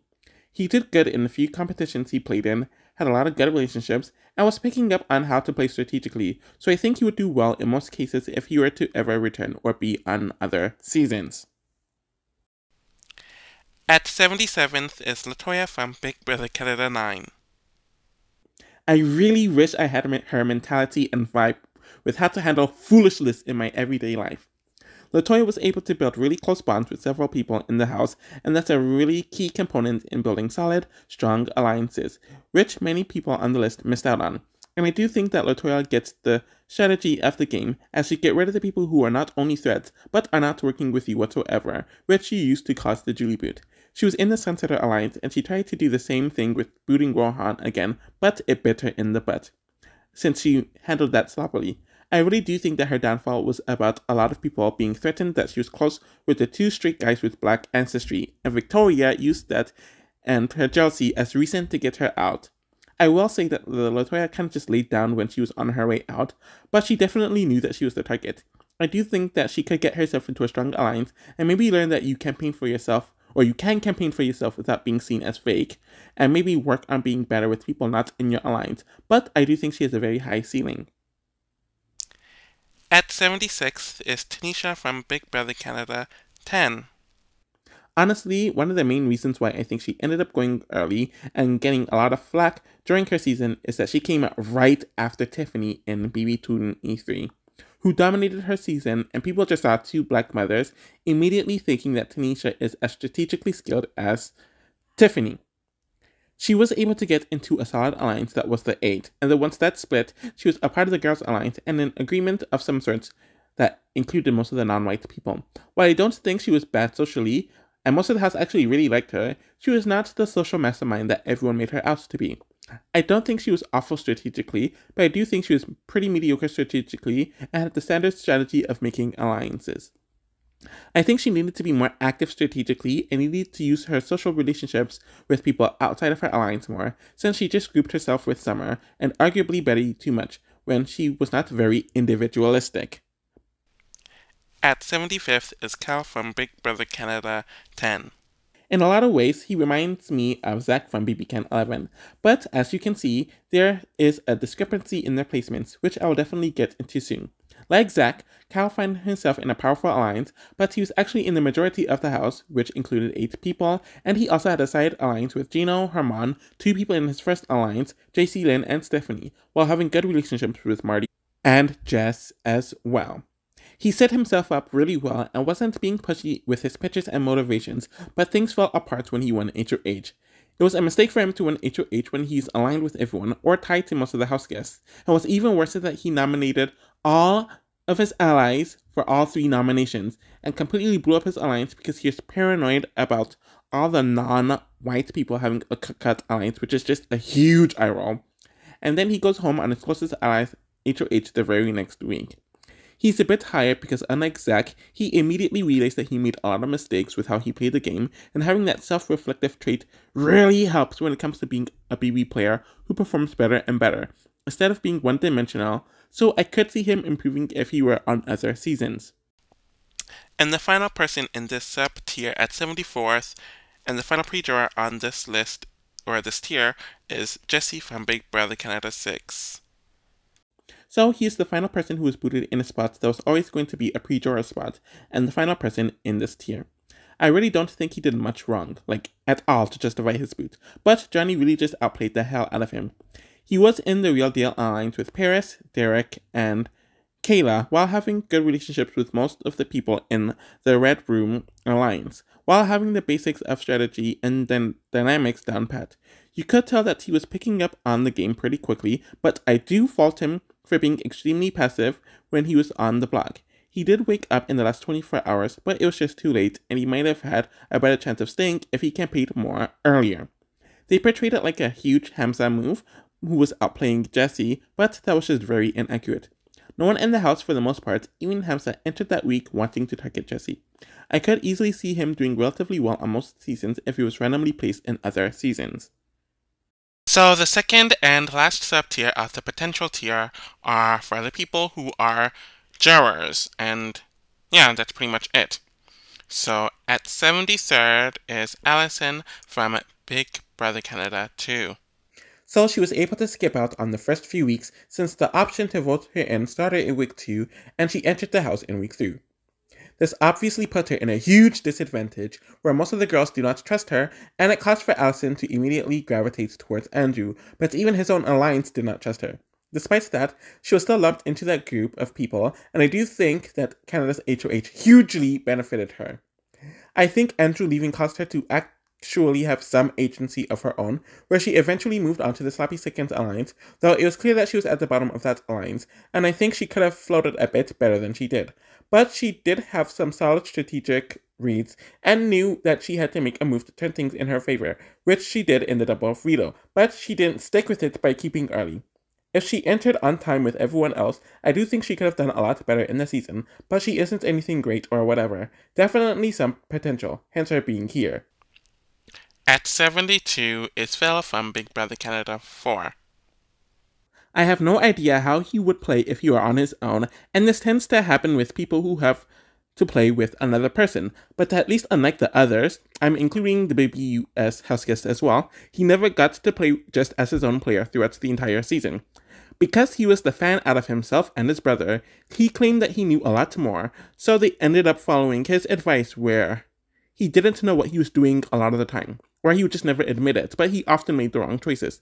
Phil got them into some sticky situations and arguments the entire season, wanted Jared's validation the entire season, where Jared gave him his ass to kiss until his final week in the house, alienated people by not committing to anything.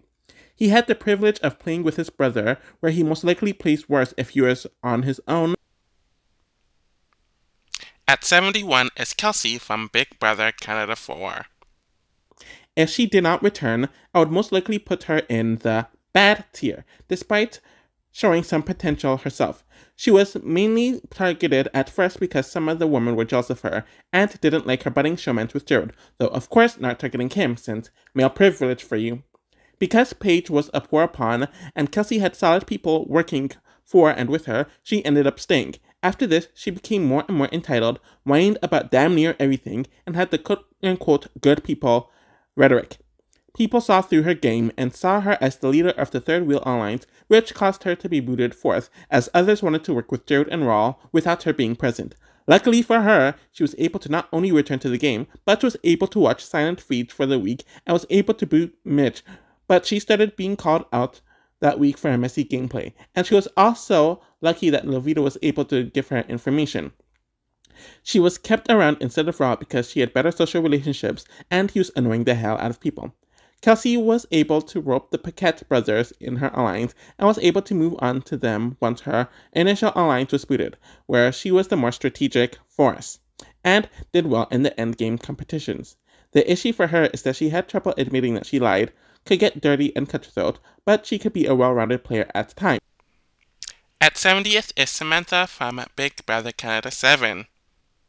I mainly put her on this tier because she was all over the place, and she's one of the most inconsistent people I have ever watched in Big Brother history.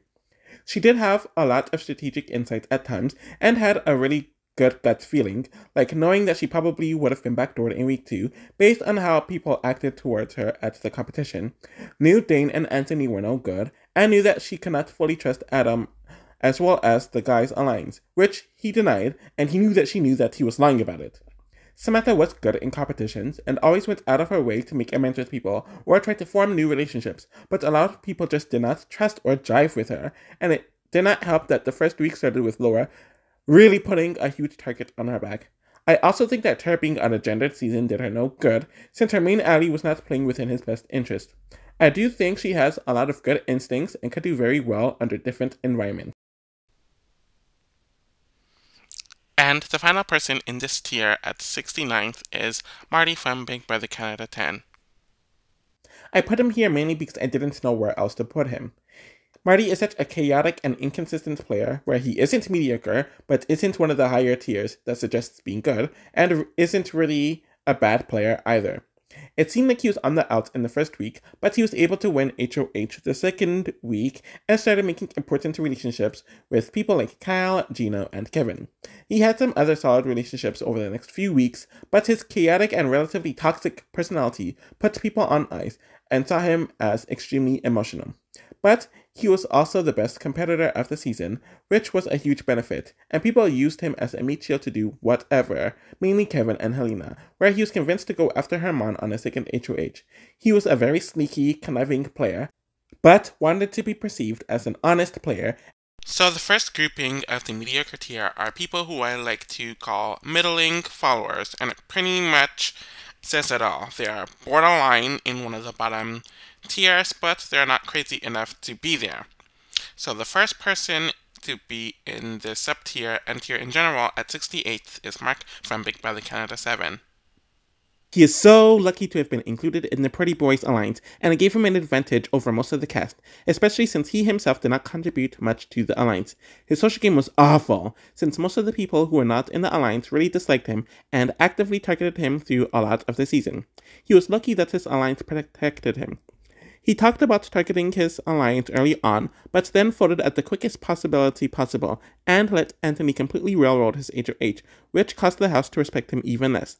And then he ended up going home in the final 5, when he shouldn't have been, since he was nominated against the strongest player in the house, and he is the easiest GOAT, but he couldn't even accomplish that.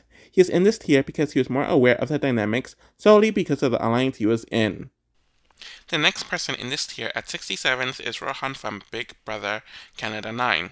I feel like a lot of people got hyped off of him because of how Kiefer treated him in the season, and because he won 3 vetoes in a row, but he's actually very underwhelming as a player. He came into the season wanting to be a schemer strategist, and was not able to fulfill that at all.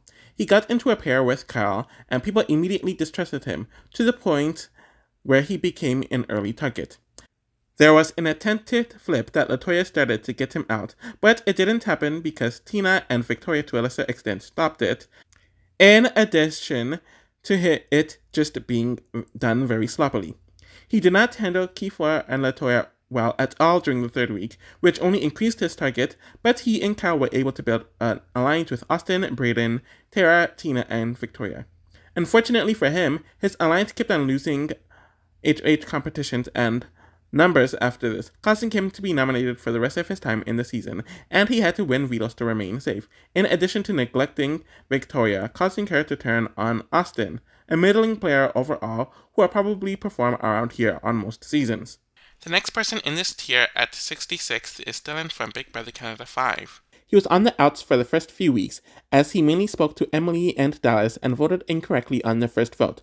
Partially because he knew John in real life, he became a parachute for the Bruno, Kevin, Nada side of the house, but he still had a big target on his back. Of course, Emily ended up going home when he was nominated beside her, which was always the plan, but he ended up being pissed off at the people who saved him because Kevin didn't use the veto on either one of them. Things did improve for him after his showmans left, as his target essentially disappeared. He was able to get out the one person who he had no relationship with on his HOH in Cindy, and grew closer with the other newbies to take out the vet and Dimitri. At the same time, he never had a chance to win a jury vote amongst most people, and he was sent home as an FU to Kevin by his closest ally at the time, who was Karen. He really isn't strategic, is okay at some competitions, okay socially, and is very emotional, so he's mediocre overall.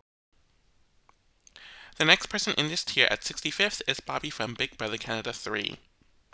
A lot of people perceive Bobby to be an idiot, and I don't think that's the case. It's clear that he came in with a strategy to make himself come off as the dumbest person alive, but people didn't really fall for that strategy, and there wasn't a whole lot to do, since he isn't really that smart either.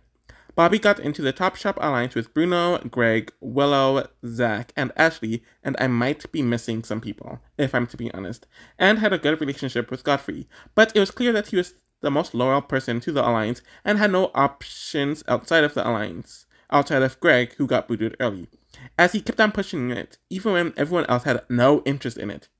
He played extremely passively for the entire season, didn't consider his options, but had to be convinced by the skin of his teeth to vote out Jordan over Godfrey, the latter is someone who he was closer to, and immediately chickened out to kiss up to Zach, who didn't even give a crap about him. Kevin, whom he had no relationship with, targeted him and no one outside of Bruno, and maybe Godfrey cared, though he had that veto lie, which didn't result too much.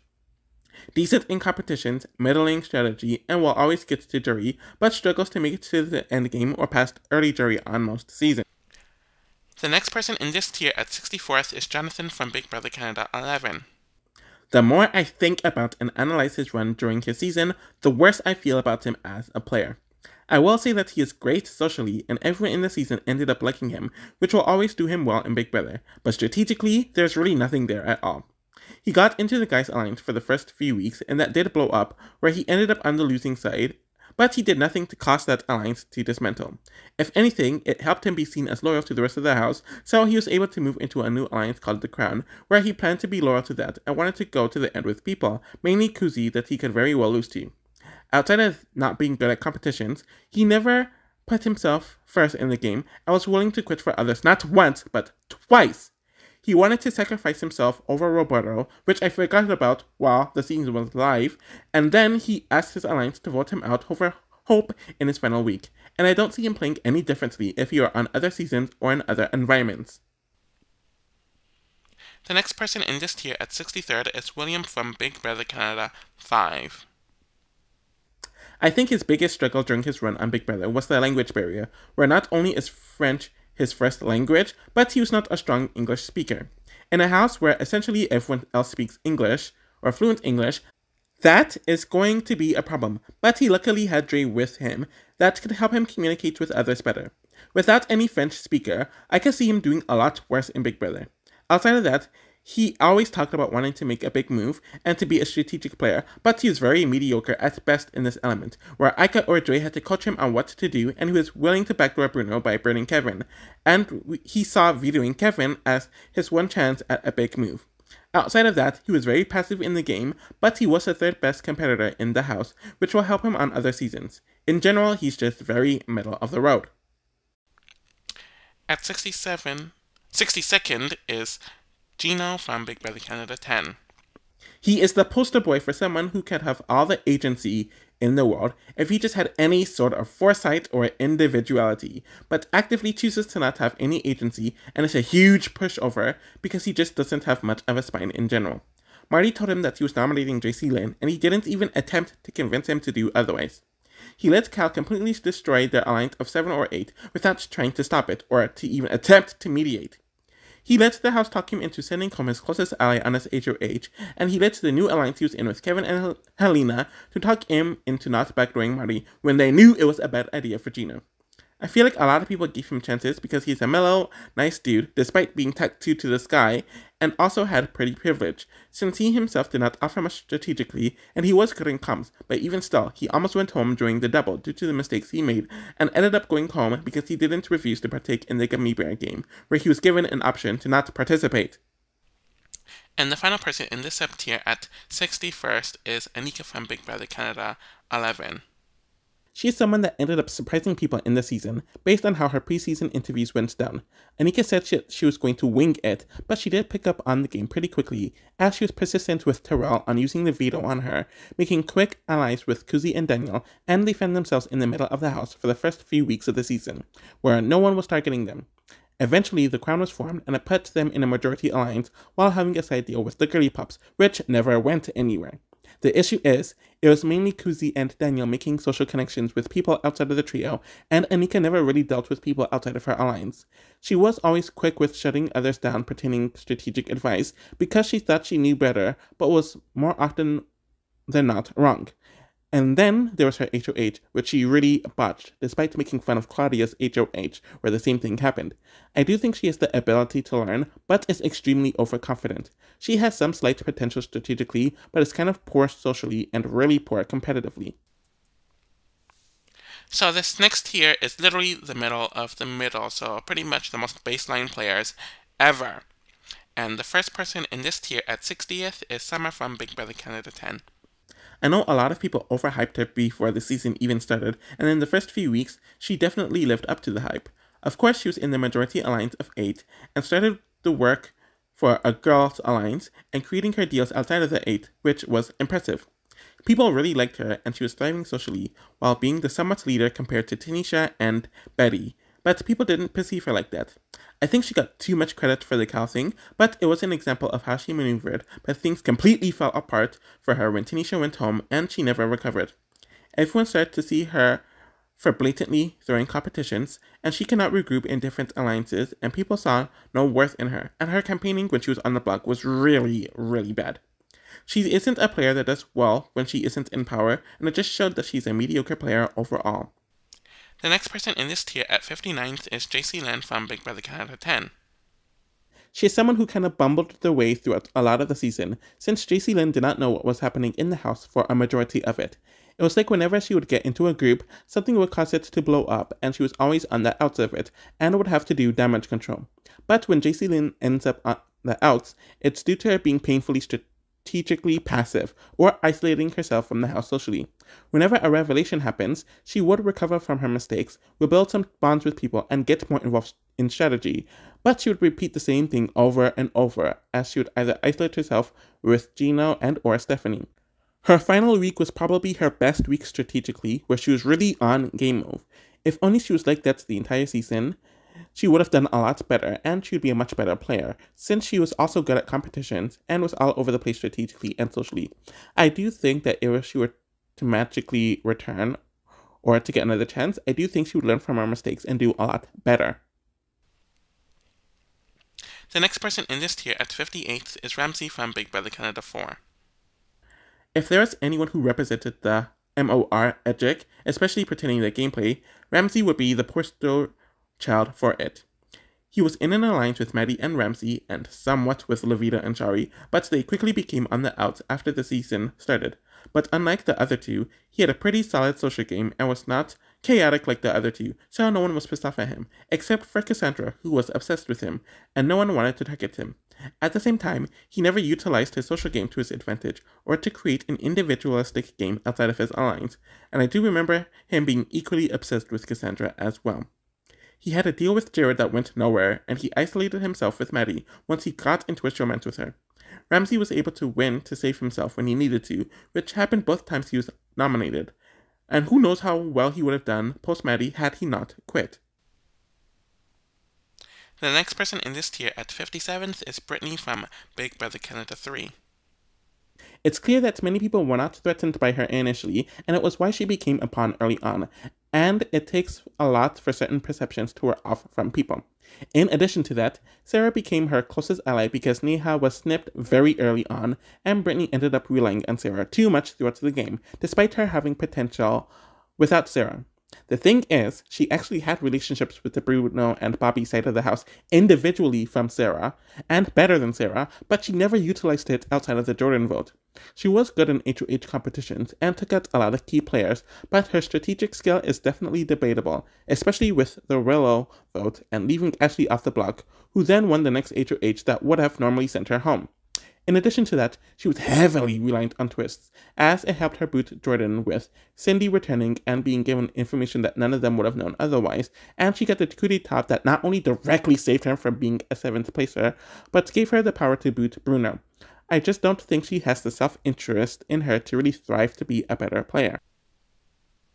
At 56th is Jetson from Big Brother Canada 9. It's ironic that I put the co-workers right next to one another. Anyways, he is arguably the most scatterbrained person in Big Brother history, or at least what I think based on my immediate memory recall. He got in a relatively solid alliance called the Sunsetters, but he did not do great alliance management with some of the others, causing themselves this distance from him and a few of the others. Luckily for him, his side of the house kept on winning HOH's end power, and it took him pretty far into the season. At the same time, he made himself such an obvious target from very early on in the season, and needed competitions so he wouldn't be booted early, in addition to his allies, and would do messy things like cause pointless house meetings, make attempted flips, and continuously went back and forth about who to vote out for several weeks. All of this would cause for his own alliance to turn on him, but it would have been all for moot if he just vetoed himself in his final week, and his HOH was extremely messy. He is good at competitions, is okay to good socially, and below average strategically, leaving him to be in the middle of the road. At 55th is Beth from Big Brother Canada 9. Like Jetson, she's also very scatterbrained, but I don't think she's as scatterbrained as he is, and didn't make as many stupid mistakes in general. Unlike Jetson, I think her main issue was her social skills, since a lot of the house guests got really annoyed with her from early on, and many of them actively disliked her. I do think she utilized her HOH well to take out Victoria, though she was trying to play both sides in the beginning, and did it poorly, and it caused her to ruin a lot of relationships. It was good that she always considered her options and wanted to have a separate game from Jetson and Tashawn, but she did the same thing that Kayla did and kept on verbalizing it from early on, so when she stuck with them, which made sense for her game, it invalidated her in everyone else's eyes. Despite that, she was a threat to win, as she was all over the place strategically, kind of bad socially, but was decent in competitions. But I do think she is overall not bad, but not good, so she's kind of just here, and I don't think she has any more potential to do better. At 54th is Peter from Big Brother Canada 1. Like I mentioned with Alec, Peter would have done a lot better and been a much stronger player if he didn't try so hard to emulate his gameplay to what Will, Chilltown, and Dan did on their seasons, and whatever the hell the alliance Dan and Memphis had in BB10 were called. He thought that he needed to be an uber mastermind like they were, despite him not being very good at it, and often made the wrong moves, like targeting Tom prematurely, voting out AJ, and not using the veto on Topaz to vote out Andrew, where Emmett would have been more reliant on him, and he would have had more options. He actually had some good social relationships, and I think I underrated him in this element when I initially covered the season and the players, but he threw a lot of those relationships away because of him trying to be a mastermind and being misted by Emmett over and over again, where they actively told Emmett that they weren't taking him to the final two, so why would he look out for him and Alec? Where the moves gave Emmett the agency that he and Alec could have and should have wanted for themselves. I think he's okay in competitions, relatively good socially, and okay at best strategically, as he's mainly playing a role, but it leaves him as a middle-of-the-road player in my eyes. At 53rd is Alec from Big Brother Canada 1. I feel like he supposedly has all the traits to do very well in the game. Conventionally attractive, has some social skills, has strategic concepts on what to do so he can do well in Big Brother. But based on how he played in BBCAN 1, it didn't come together well. He was in the Quattro Alliance, was in a showmatch with Topaz, and was able to slowly bond with people like Neil and Gary. He could have used those relationships to coast, but he wanted to be the mastermind, but he just wasn't good at it. He actively pushed for Tom to be targeted, which not only weakened his alliance and left him to be more vulnerable, but actively pushed Emmett to the other side and kept Andrew, who was sketched out by him, who he had no relationship with at all, over AJ, and it put him on the bottom. In addition to that, he threw the veto when he was on the block in his final week, when he would have won the veto otherwise.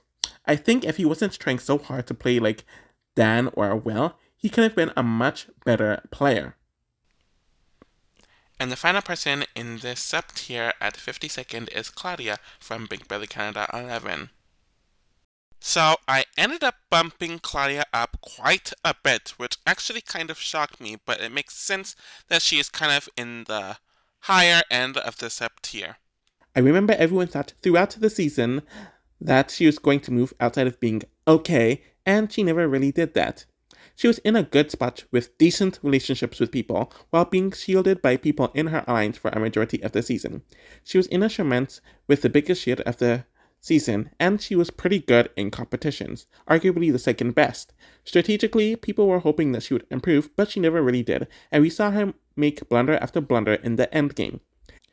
She was considering to keep Zach, kept on blowing the alliance with the Kuzi Daniel side of the house, and while she had solid relationships with people in the house, it never really built up to anything.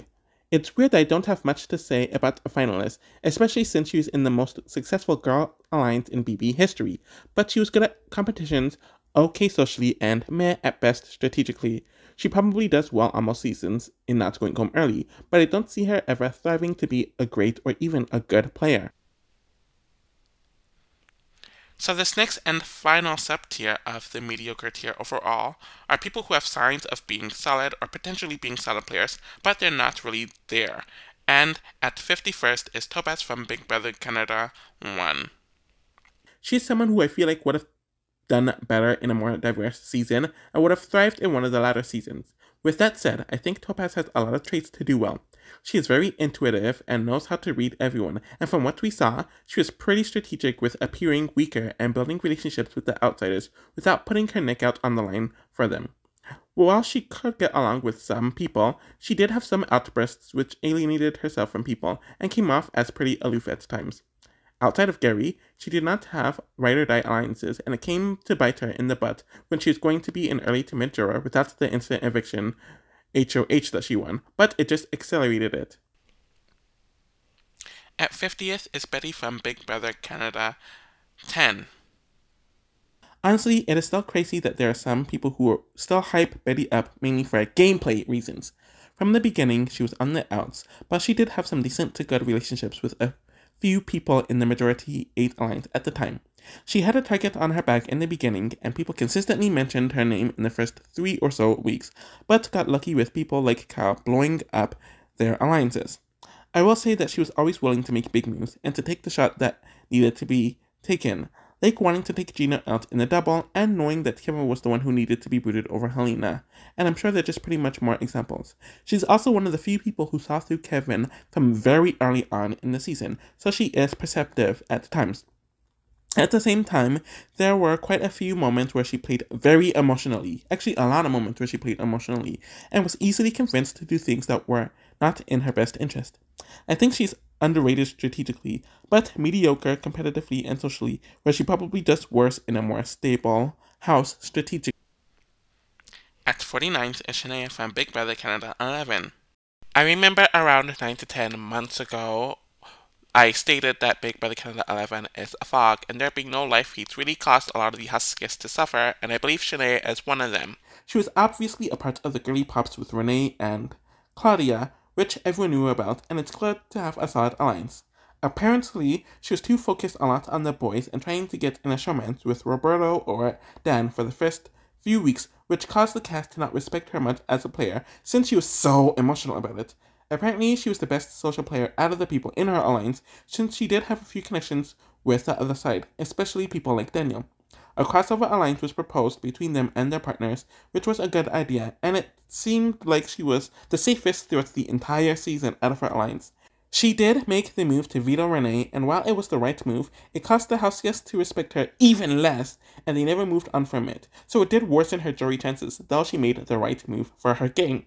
And then there was a double where her closest ally ended up sacrificing her to go home, since Claudia's showmance betrayed her and wanted Shania gone. At 48th is Heather from Big Brother Canada 2. Obviously, her early season was very messy and outright poor in many elements. The first reason is that she was doing very poorly socially, and the worst part of it was that she was well-intentioned, but everyone thought that she was fake, annoying, cutthroat, and they wanted nothing to do with it or her. It caused for her to be on the block quite a few times during the early weeks, and she does eventually get into a better position, but it was nothing of her own doing. It was due to Canada's HOH and the other nominees self-imploding even more, and Canada's HOH encouraging people on who to work with and who to not work with.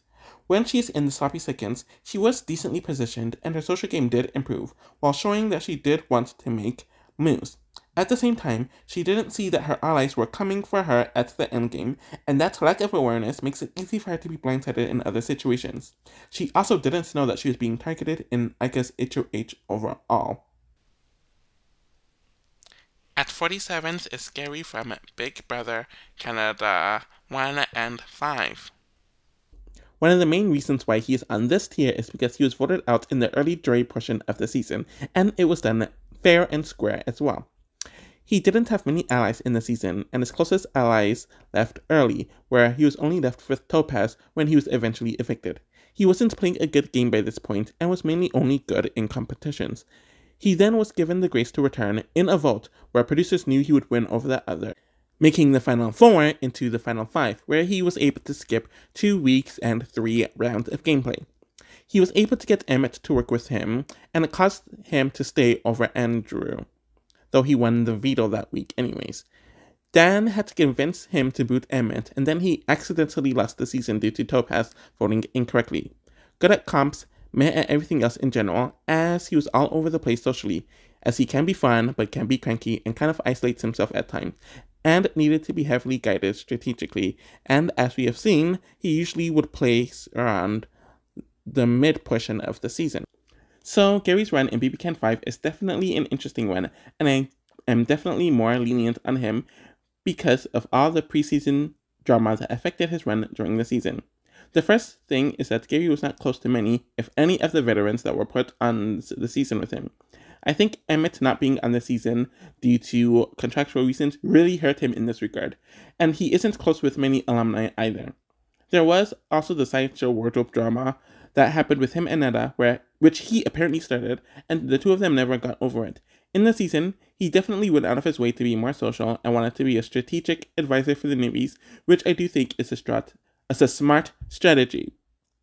He unknowingly started the downfall of Cassandra, which weakened his position, and he didn't realize that he was running out of numbers until it was too late.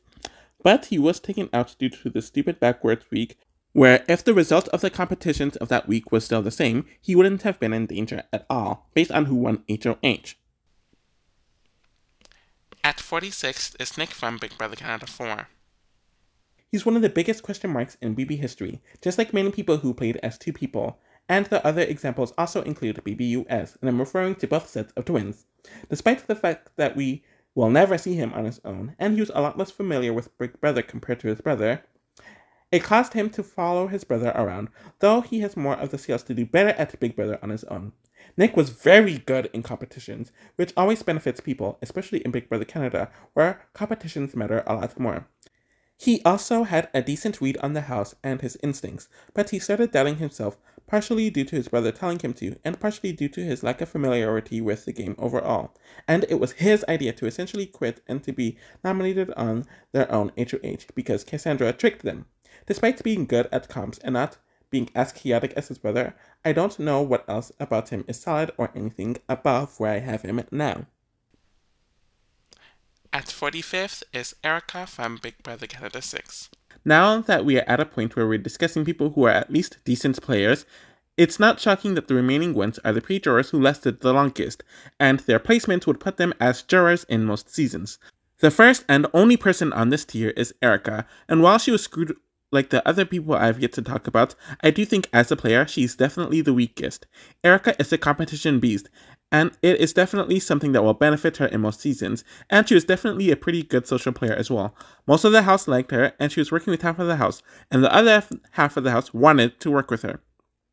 She definitely has an issue with threat management, and I do think she is less than stellar strategically, as she went after people who wanted to work with her, and were absolutely no threats to her, but kept around a group of people who weren't working together and were actively targeting her. And all she did was build her own target. I do see her doing decently well on most seasons. At 44th is Terrell from Big Brother Canada 11. I believe he's the first sole winner on this list. I'm not including the brothers in that, and it makes absolute sense. He was in a good position at first, since he was in a guys' alliance and had other connections with people in the house. Unfortunately, that doesn't last long because of his need to micromanage everyone and how easily jealous he gets of others, while enabling Zach, who is becoming more and more of a liability. In addition to that, he was extremely close to quitting because things weren't going his way for the first time in the season. From that point onwards, he was on an island by himself and acted like he had nothing to do with it, but luckily for him, he was great in competitions. Not only was he able to win himself to the end from the halfway point essentially, but his competition wins essentially scared the endgamers into working with him and to not target him afterwards, since he would save himself and use his competition wins to make cutthroat moves. I think he's very inconsistent socially, great at competitions, and is a mixed bag strategically, and if he was less messy, I would consider him a solid player. But because he won the way he did, and he doesn't really seem that self-reflective, I could easily see him doing the same thing if he was on another season, but doing worse. And the final person in the sub-tier and tier overall at 43rd is Kevin from Big Brother Canada 3 and 5. As we all know, BBCAN can be extremely inaccurate with some of their edits, and Kevin from BBCAN 3 is the biggest example of this. They portrayed him as some sort of mastermind throughout the season because production liked him in the diary room compared to some others, but he was not a mastermind in the slightest in reality. Most of the house actively distrusted him, which is why he was nominated in the first few weeks of the game, and it was his veto wins that saved him from potentially going home on both rounds. He has a one-sided final two with Jordan, who kept him on a need-to-know basis and was on an island with his future wife Pilar, but those relationships eventually caused him to be a part of the diaper alliance with Zach and Ashley, who won many of the mid-game HOHs. He thought that getting rid of Bobby was a sexy and big move, and continuously underestimated Brittany, which ended up biting him in the butt during the triple, where she targeted him, and Bruno, as well as his own alliance, did not find it worthy enough for him to be saved. Meh at best social game, meh at best strategic game, good in competition, and makes jury on most seasons, but struggles after early jury. But in general, I think that they are very similar to one another, as he found himself in a dominant/majority alliance, which lasted a lot longer, but he wasn't making relationships with anyone outside of it other than William, and only really dealt with Cindy, Netta, and Bruno within the alliance. His alliance fell apart, and due to a lack of social relationships, he essentially had nowhere to go outside of competition wins, and he was able to win out from about the final 8 onwards, if I remember correctly. And it was solely due to competitions, since he studied before the season even started. Wasn't strong strategically, met at best socially, and great competitively, but he wasn't as out of the loop as he was on his first season, so there's some slight improvement. As we've seen, he'll make it through the pre-jury pretty easily, but struggles once the jury phase starts. So now we are moving on to the solid tier, and these are people who are officially in the higher tiers, or they're one of the upper tier players, but they're not the best of the best, and they're still pretty flawed. But overall, they have more positives than negatives, hence them being here, and will probably do well on a majority of the seasons that they do, if they're randomly thrown in any season. So the first person in this tier overall, and in the sub-tier that I like to call, that are people who I can debate or are debatable about potentially moving into the mediocre tier. So the first person fitting this at 42nd is Jordan from BBCAN 3. He's a prime example of someone who made a really bad move, which deserves to be criticized and penalized, but it doesn't mean that they are a bad player, and don't have skills to do well in BB. He had a very strong alliance with Zach, where they were in the middle of a lot of their alliances in the house, and had a lot of control throughout the first few weeks of the season. Of course, he was closer to the nerdier and superfan side of the house, while he also had good relationships with the chop shop side of the house. He was very good socially. He bounced off well with Zach strategically, but he volunteered to be nominated so he could hide the alliance with Zach that everyone knew about, because he ran into Zach's arms after he won the HOH and threw the veto, which caused him to go home. He shouldn't have ever put himself in that position, though there's the argument that he would have been safe if it wasn't for the twist of Cindy returning and her having information from the pre-jurors that she otherwise wouldn't have gotten. The next person at 41st is Herman from BBCAN 10. On most seasons, he would have done a lot better, since his ideal strategy worked for a lot of people. His goal was to set up a big alliance full of the threats where they all stick together, and he's at the epicenter of the group. The issue for Herman is, this season did not support that type of alliance structure, as it was a more fluid house.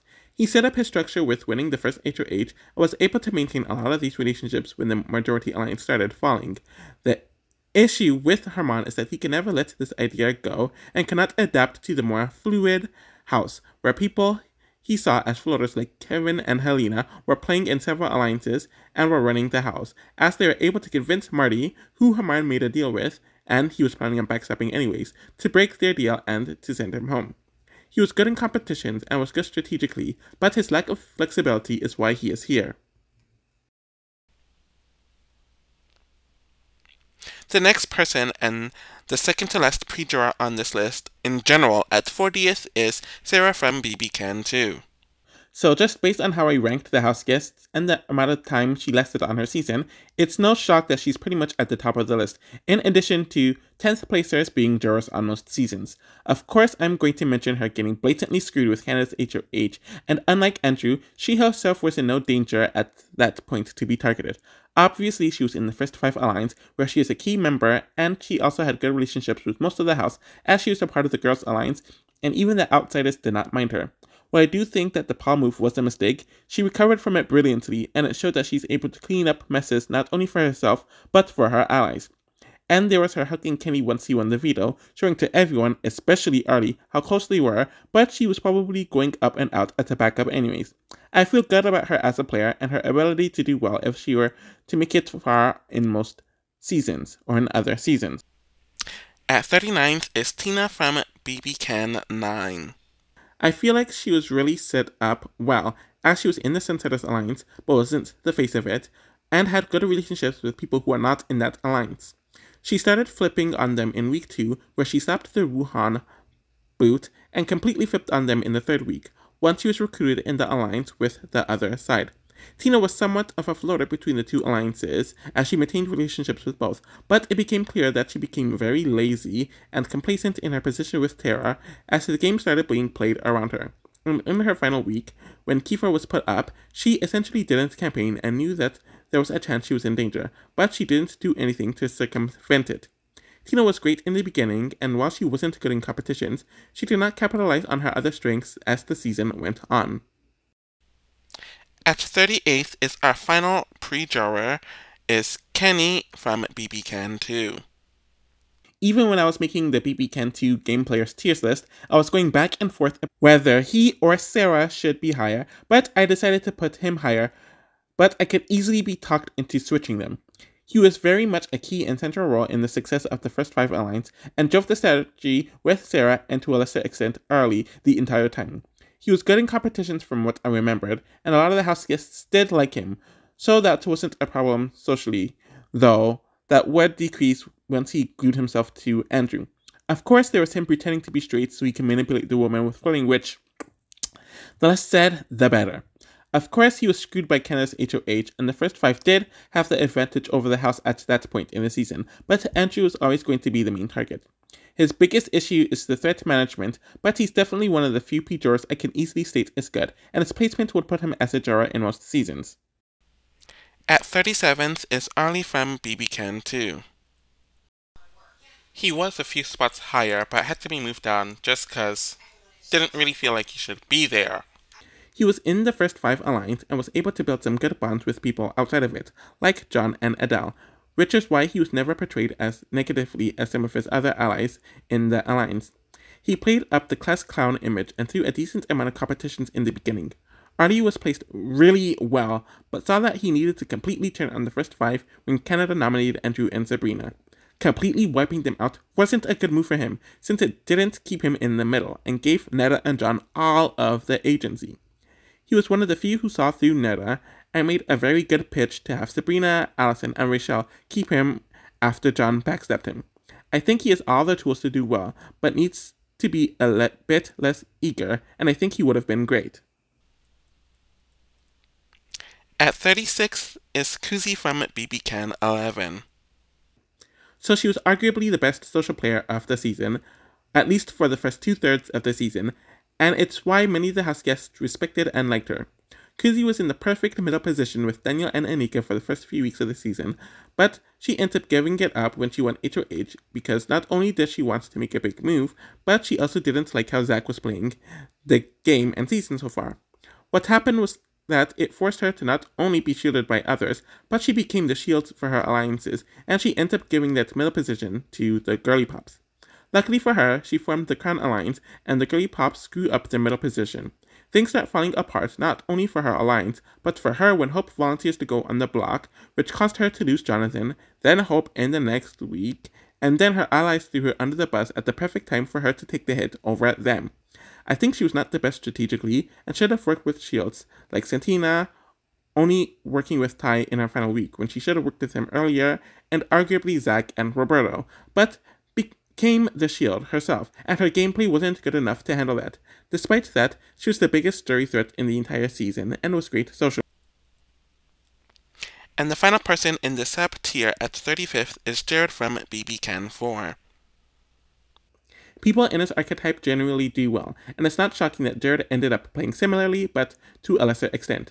While I do think that a lot of his success in the game is due to privilege, take that however you want, over skill, he still has some decent skills. He is relatively solid strategically, though he isn't as messy as Kelsey and not horrible like Rel, and had the best social game out of his alliance, but he was still relatively kickish with his alliance and with the house in general, and made his alliance way too obvious, where it did alienate people.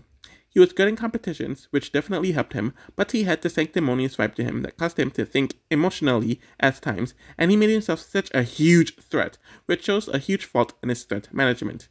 Solid in most or all facets of Big Brother, but not good or great in any of them. So the next sub-tier is people who I'm calling above average but are still a bit too flawed, and the first person in this tier at 34th is Joel from BBCAN 4. It's interesting how so many people were hyping him up when the season was airing, and soon after it ended, but it seemed like many people in the BBCAN fanbase forgot about him and his gameplay. He was of course in the middle floater group, and had solid relationships with everyone in the house, so he was floating pretty strongly, though he was heavily guided by the others in the middle group. It wasn't until he won HOH in the 4th week where he really chose a side, but he got no backlash for it. He went back under the radar after this, and after Mitchell left, he stuck with Tim and Cassandra, where they all took over the house and were planning on going to the finals with one another. The issue was that they weren't good at competitions, and while he was planning on sticking loyal to them in the final 5, he didn't handle the situation very well, and in general he didn't have much agency or foresight for his own agency, as he completely crumbled when he was on the block. I think he is good socially and competent strategically, but isn't strong in competitions and crumbles due to the lack of killer instinct. At 33rd is Alejandra from BBCAN 6. She was someone who surprised me while rewatching the season. While I did know that she wasn't a bad player, she was definitely more insulated than I thought, and was key in a lot of situations in the early to mid-season. Socially, Alejandra was pretty good, but not the greatest, and while I do think she was good strategically for the most part, she got very messy and caused her to lose trust within people in her own alliance, and made her extremely vulnerable as well as expendable, and she made quite a few slip-ups by the end. In addition to Alejandra being very poor at competitions and not being good at campaigning, she's only in this tier instead of a higher tier, but she knew how to position herself and also worked with good allies that brought out the best in her. At 32nd is Cassandra from BBCAN 4 and 5.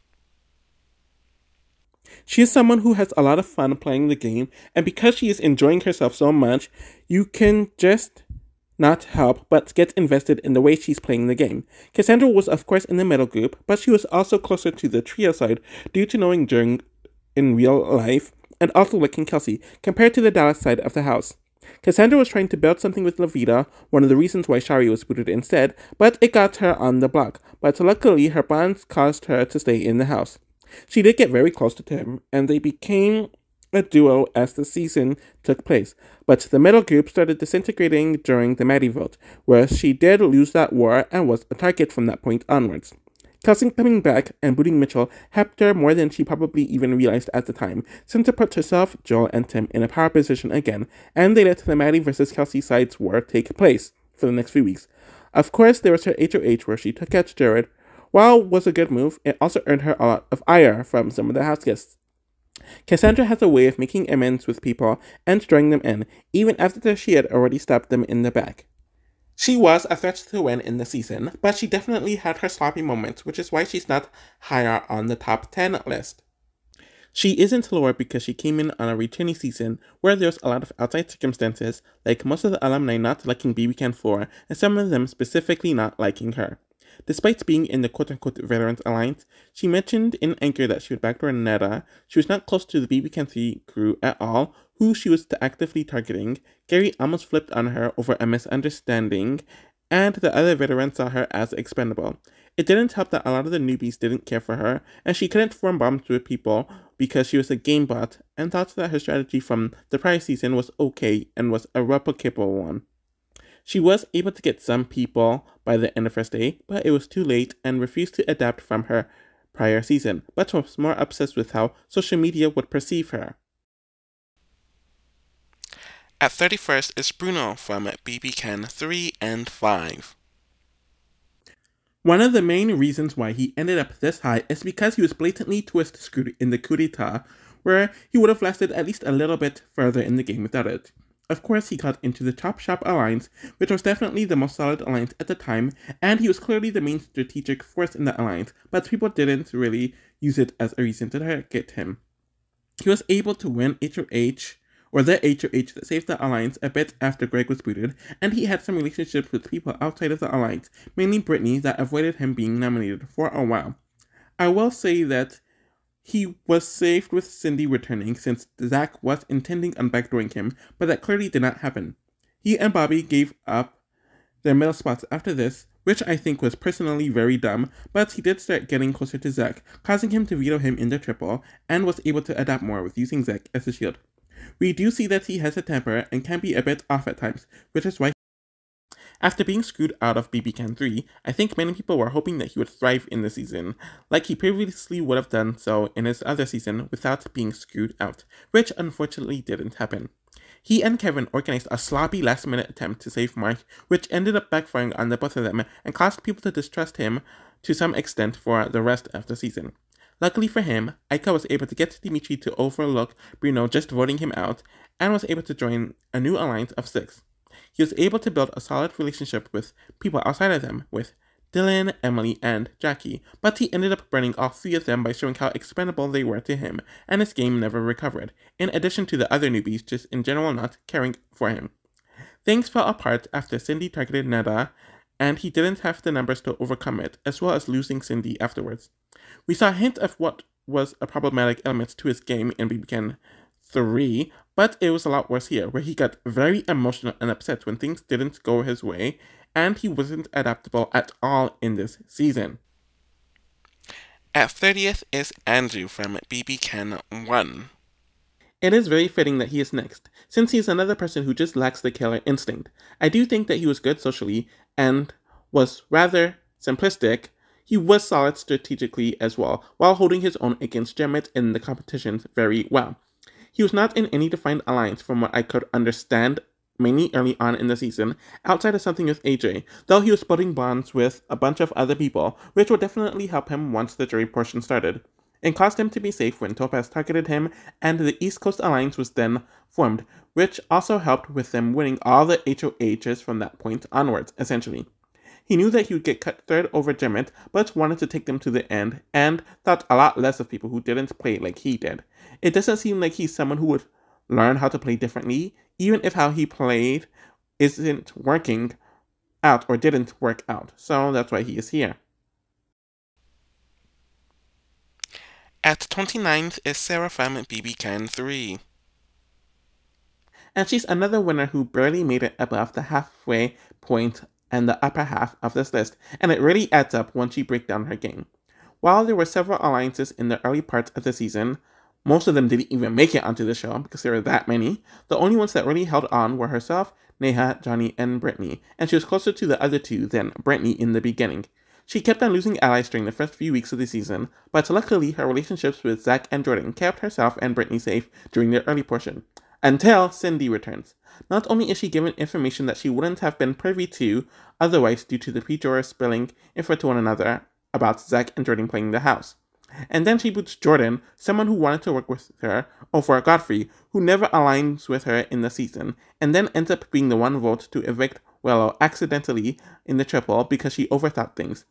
And then there was the coup that didn't leave her allyless in the final 7 and brought her pair with her to the final 4.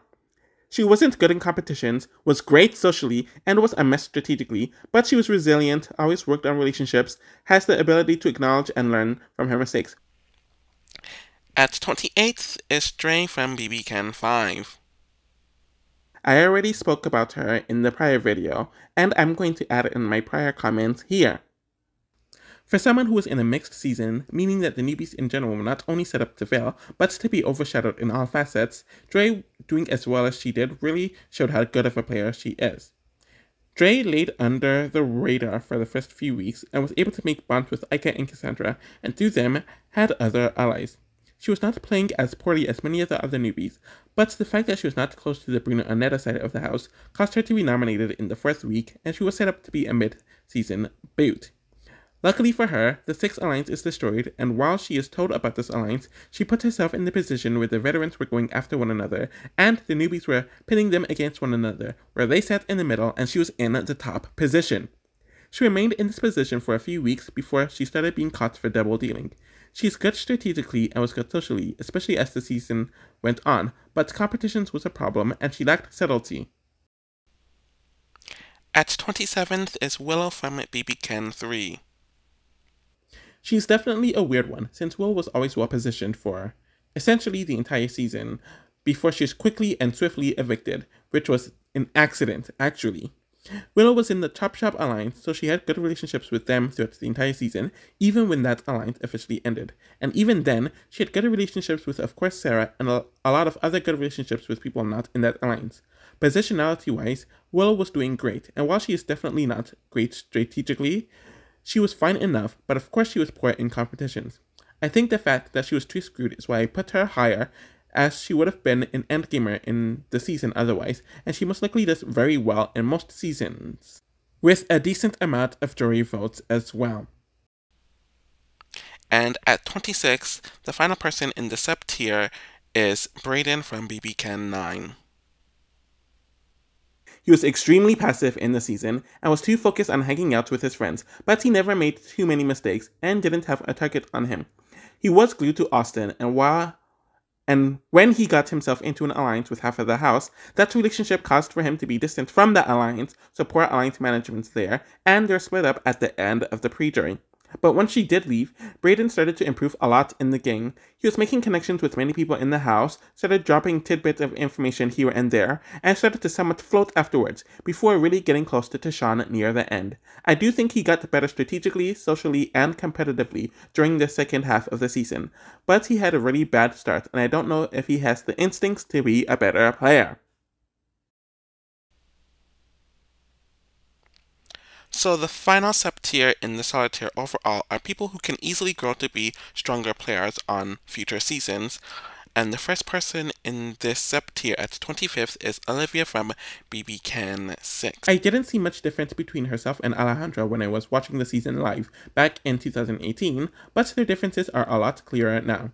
I will say that her social game was definitely worse in the beginning, especially since she really didn't deal with people not in her alliance. Things for her definitely improved regarding the entire house socially after the first few weeks, and she maintained that, but she always had good relationships with her alliance. She booted out the one person who was gunning for her, and who had no relationship with her in Hamza, and she wasn't targeted for the rest of the season essentially. Definitely a lot better than I thought before this rewatch. At 24th is Helena from BBCAN 10. I think Helena is someone who generally has great instincts for the game and knows the moves that needs to be made. She knew that she wasn't going to be good in the competitions and knew that she was unthreatening, so she could somewhat float and put herself in a position where all the sides of the house needs her for a vote. And because of that, she could kind of somewhat control what was happening. She pretty much always knew what was happening in the house and laid low while making strong connections with certain people. The issue is, the respect was never really there in those relationships, so when she did decide to turn on Tanisha, that side of the house never forgave her for it, and that she was emotional as well as a scatterbrained follower. The main issue is that when you consistently push yourself as a non-threat, people will start to believe it, and it doesn't help that when she had competition wins, her 2 vetoes, she did nothing with it, and people just simply liked Kevin more in comparison. She was booted in the final 4, despite being the weaker threat at the endgame, and the jury really hated her, because she had poor jury management. Her goodbye message to JC Lynn was horrendous. She has the skills, but lacks the nuances and smoothness to be in a higher tier, and the only strong category for her is being strategic. At 23rd is Daniel from BBCAN 11. It's really sad that the best endgamer from BBCAN 11 didn't even make it to the top 20 of this list. Anyways, Daniel was one of the few people on the season to be a superfan, and that definitely helped him with how to play and navigate the game, compared to most of his other house guests. He laid low for the first few weeks, didn't make himself a target, and built relationships with people in the house before deciding on the alliance that he would work with, which many people in the season didn't do. Of course, the crown was formed, and they had a good 2-week run of dominance, I guess, but even within the alliance, he didn't have much influence in it, as they consistently made bad move after bad move, which he tried to prevent, but none of them just listened to him. From this point onwards, his game was mainly about self-preservation, and he did a good job at that, while building good relationships with people. The issue is, he couldn't win a competition when he needed to, and couldn't take control of the game to change it in the direction that benefits him the most. At 22nd is Aika from BBCAN 2 and 5. Based on her BBCAN 2 game, she was absolutely horrendous. From what it was portrayed, her attitude caused her to be nominated in the first week, but she was on pawn, wasn't in danger of going home, and that might have been an inaccurate edit anyways. But it was clear that she was on the outs and never put in the work to get herself out of it. She was aligned with the catty girls, but when you are aligned with catty girls over being catty, you can't be shocked when the catty behavior backfires on you, which ends up happening here. She had people in the first 5 who were really mad at her and actively targeting her, where most of the house just didn't care about her. She won HOH, and she had the chance to make other allegiances, target the people who were targeting her, and put herself in a better position, but she did everything she shouldn't do on an HOH. She alienated the few allies she did have on an HOH with picking fights, didn't target the people who were coming after her, put up 2 pawns, one of them being a horrible pawn, and the other one she was targeting due to personal reasons, and her target ended up staying in the house. Yikes. I'm going to state it now. She is one of the 10 people given a chance to return in BBCAN history. So I do hold that against her, and it's not as impressive as dominating on your first time. I gave a warning while ranking the BBCAN endgamers that she would not make it to the top 10. And she didn't make it to the top 20 here. With that out of the way, her game was extremely impressive with how she was able to be in the middle of the Neda Bruno side of the house and the Cassandra side of the house in the first few weeks of the season. She knew that it was not worth saving some people, but also knew that she would have to strike against the side when the time came, which is what she did when the double eviction came around. Aika had the bonds with several of the newbies in the house and was able to have a ride or die in Dimitri, who won competitions, so when they were targeted from that week onwards, they were able to convince people to keep whomever else was on the block and completely outplayed most of the vets when they weren't HOH. When she found out that Dre was plotting against her, that was squashed and handled within a day as Dre was booted. The thing she couldn't prepare for was Kevin's competition run, and while she had a good moment socially, she also had a really rough moment. And she wasn't going to win against many people in the end, and she was perfectly fine with giving up her game so Dimitri could win and advance. She did improve on some of her faults from her first season, mainly on strategy, but got weaker in other elements, like competition wins. In general, I do think Aika is a very inconsistent player. At 21st is Jillian from BBCAN 1. It's interesting rewatching BBCAN 1 when you realize that she became Emmett's number 1 based on default due to Tom getting booted early on. It seemed like she was close with Liza, but the latter threw her under the bus, and while she wasn't doing poorly socially, she wasn't in any notable alliances at the time, but because of who she was attached to and her being a strong competitor, people left her alone. Luckily for her, things changed to the point where Emmett had to work with her as a number 1, and she definitely had the instincts for the game, with willing to being cutthroat and making the moves she needed to make, which she showed in her second HOH, where she broke her word to Alec and Topaz in a cutthroat manner. The East Coast Alliance was great for her, since it had the 3 best competitors in an alliance where both Andrew and Emmett were taking care to the end over one another. At the same time, her jury management was horrendous. She got outplayed by Emmett several times in the season, except for the one time where she didn't fold on his request to keep Peter, and would whine about and to the jurors about not being respected. And the biggest factor is that she wasn't supposed to win the season. And the final person, not only just in this sub-tier, but this tier overall, at 20th is Josh from BBCAN 10. I do think that Josh has the skills to be a good or a great player if he nourished his skills more and if he was more of a fan of the game and show. People are naturally drawn to him, and he had this aura that caused people to want to work with him and caused for everyone in the house to work with him. He was aware of this, but never actively used it to his advantage, where he could have used these social relationships to not only keep himself safe, which was done in week 3, but not afterwards, but to really control the information flow of the house and to take over the season. He was very good in competitions, where he was second or third in every competition he played in, which caused him to dominate the endgame comps when the bigger competitors were gone. So I do think he's one of the best competitors in BBCAN history, due to that consistency. In addition to that, he had a solid read on what was happening in the house, but he was essentially in most of the major alliances that took place in the season. The issue is, people thought they were closer to him than he perceived to be, or he perceived them to be, and he never really controlled that perception. So it caused a lot of the jurors to be really mad at him, and it didn't help that he ended up playing Kevin's game as the season came to a close, when he could have taken Helena to the end so he could win, and put allies who were more loyal to him that he put more in jeopardy, though those same allies he could beat at the end in the vote. He was able to stay in the final 5 when he was set to go, so that is impressive. I don't know if he's the type who can actually learn from his mistakes to do better. So we are finally at the good tier, and these are very good players who would do well on the most seasons, since they have pretty much all or close to all the skills necessary to be a good, efficient, and a consistent Big Brother player. They are only here and not in the top tier because they do have a few notable flaws and or just simply aren't the best of the best. So this first tier are for people who easily could be moved to the solid tier, but I found them to be a bit less flawed than the people in the solid tier in comparison. And the first person in this tier, who I am the most iffy on pertaining which tier to put him on, at 19th is Tashawn from BBCAN 9.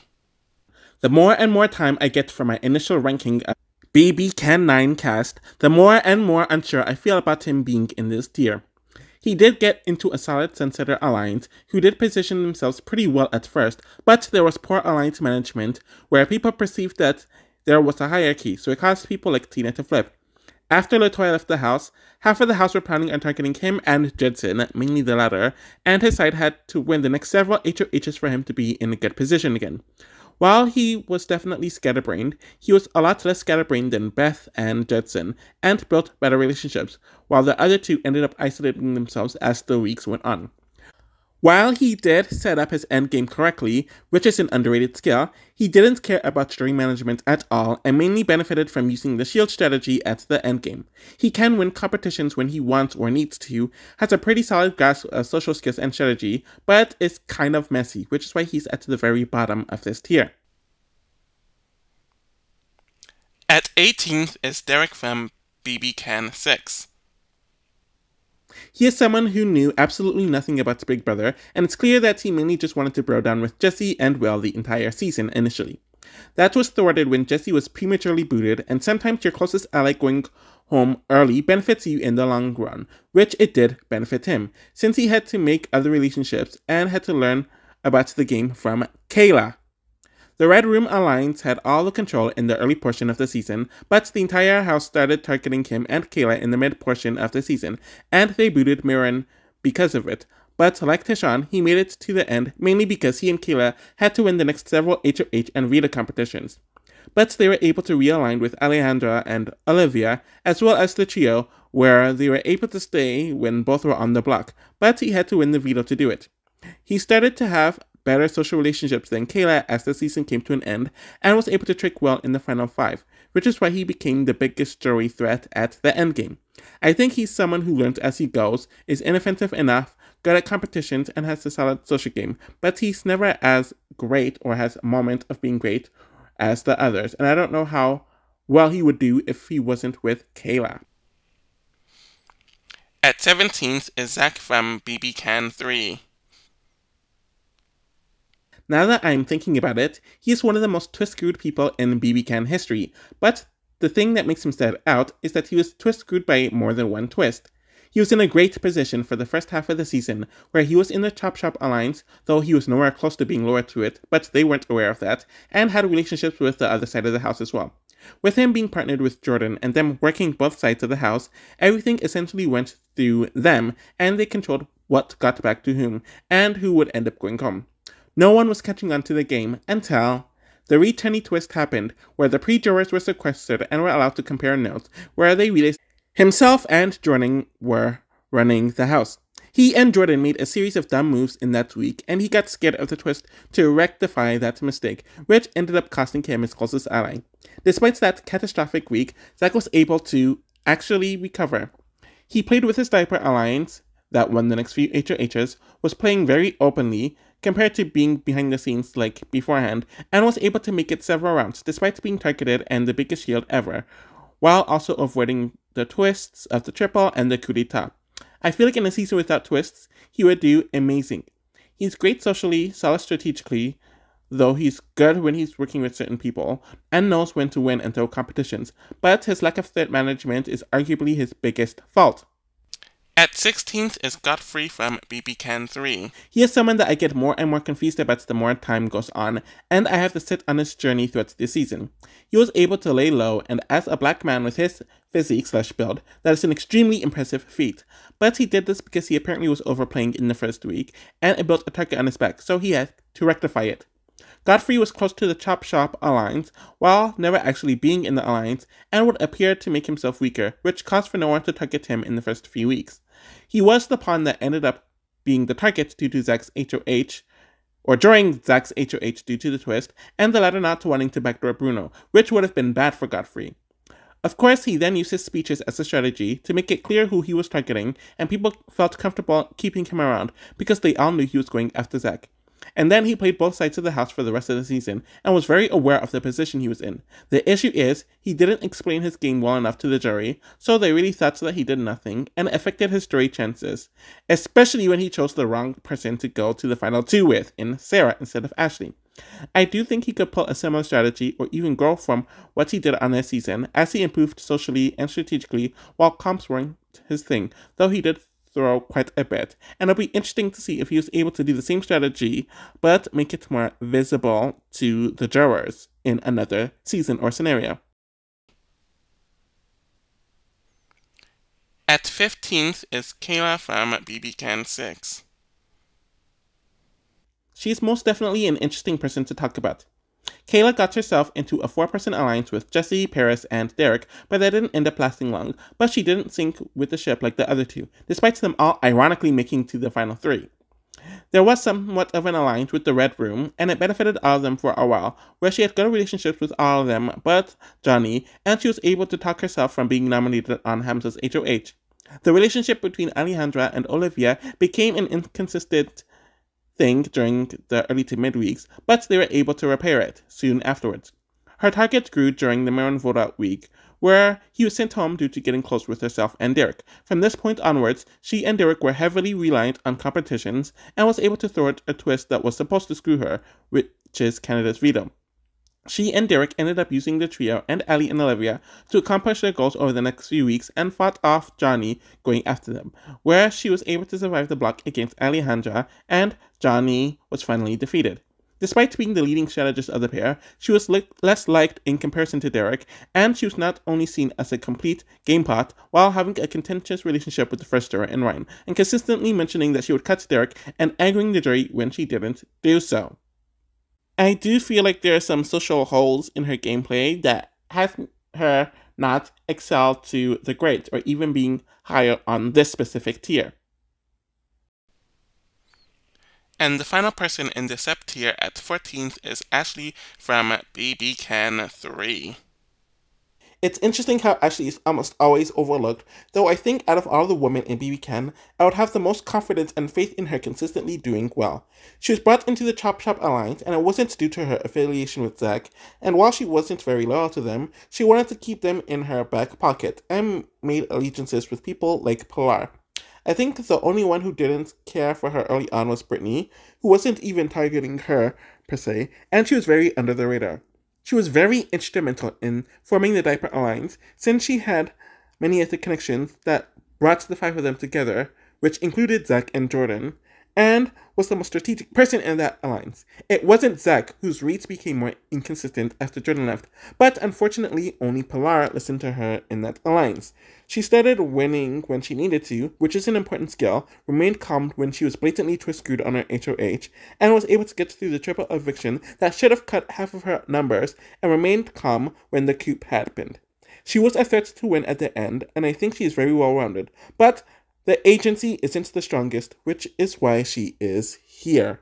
And the inability to really get people to listen to her, even if what she's saying is correct.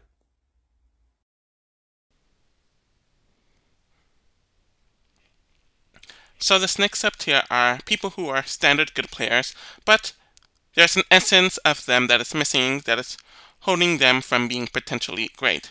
And the first person in this tier at 13th is Paris from BBCAN 6. I struggled a lot with her when rewatching and analyzing the season, since it reminded me of the bloated edit she got compared to how she was on the feeds. Strategy is definitely not her strongest suit, since she's extremely scatterbrained and did not have agency, meaning that she couldn't utilize her strategy for a majority of the season, as she tried to convince people to keep quite a few of the pre-jurors, but no one bit. In that case, she is like Ashley, who is right below her. I will say that she is one of the better social people in the season, as she really did speak to everyone, built bonds with them, and made them feel good when they were on their way out of the house. And while they knew she could be somewhat two-faced, they never saw it as her being mean, and it was strictly for game purposes. She was able to position herself, Maddie, and Will to be the swing vote in most of the jury votes, and even in some of the late pre-jury votes, which was definitely cool, which led to the risky choice of keeping Kayla over Alejandra and reuniting with her old allies in Dela. I think she would prove more of her skills if she was on another season, and that is why she is higher than I would have otherwise put her, despite my issues with her edit and some of her gameplay.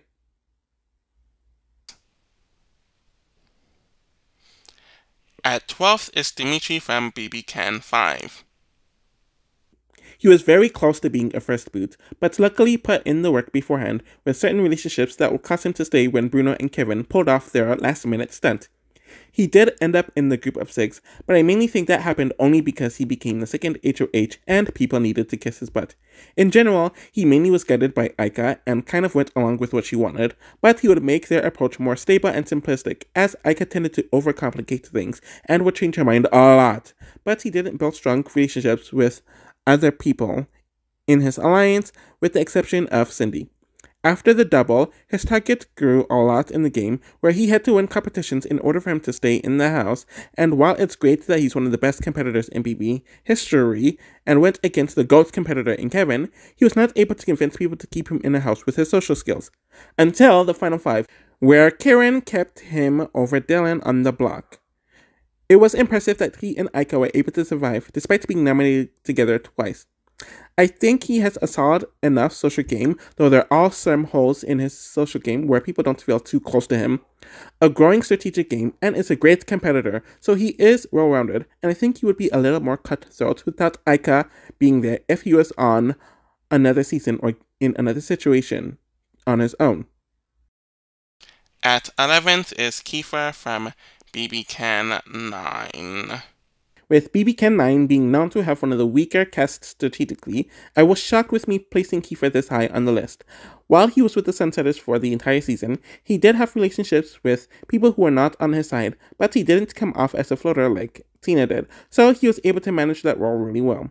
I do think he was one of the better strategic forces in the season, which doesn't seem much at all, and he had no choice to be such after LaToya left and Tina deflected, and when he had his mind made up, he stuck to it.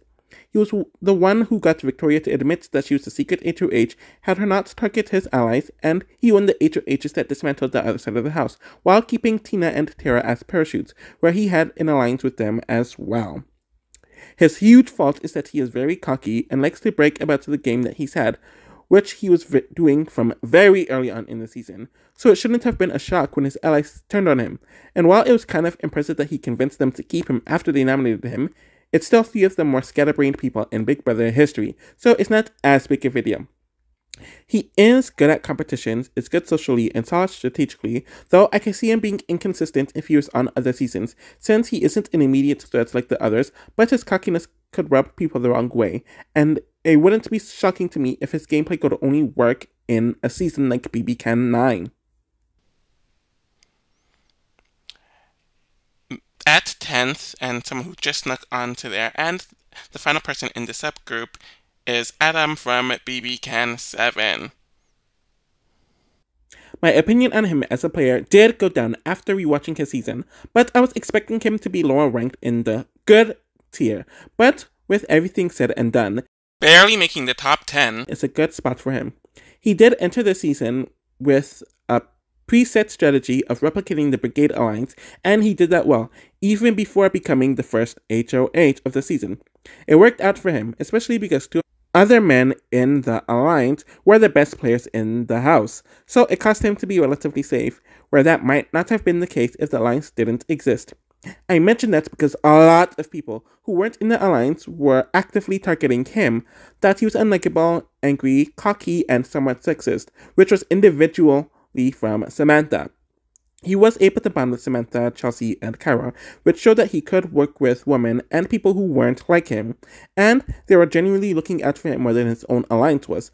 But he was so tunnel visioned about going to the end with 3 men, and that tunnel visionness is a worrying trait if you are on other seasons. Throughout the season, he got very emotional and confrontational at times, but then it turned into people seeing that he has a huge heart, and his social game genuinely did turn around, where people wanted to work with him, wanted him to win, and enjoyed his company a lot more in the second half of the season. I think he is great competitively, one of the best, became a good social player, and is relatively solid strategically, and he does have the potential to be more wide-ranging pertaining his strategy, since he had many different sides, but he didn't actively use to its advantage, but being tunnel-visioned and being very emotional and volatile at times is why he barely made it at 10th. So the final sub-tier in the good tier are people who are barely missing out on greatness, and the first person in this tier at 9th is someone who was in the great tier, but they got moved down, and that person is Netta from BBCAN 2 and 5. Based on her gameplay in this season, Netta is definitely one of the best. She came in the game knowing that her best bet was to lay under the radar and to come off as non-threatening while solidly building relationships with people while not getting personal. She did a very good job at that, though her main allies in some of the women were extremely fishy and was a sinking ship. Luckily for her, Canada's HOH came in and it put her in the position for a big dog to go, where she admitted that she wouldn't have made the move herself that week without it. And it told her who was liked and disliked by Canada, where I do think it helped her form the sloppy seconds. She utilized her HOH well in getting out Kenny and to make sure that there is no other side, and was great at neutralizing people before they became a problem in the future, like Arlie and Allison, and convincing the goblins to boot him with a lot of hard work. Netta knew when to throw competitions and when to win competitions, which is an important skill, and always thought things through and thought ahead, more than the others. While she isn't the greatest socially, I do think she is solid in this retrospect, and knew how to be cutthroat while not coming off as malicious to the house guests, which is why she became a threat to win, with a repeatable. Her journey is all over the place this season.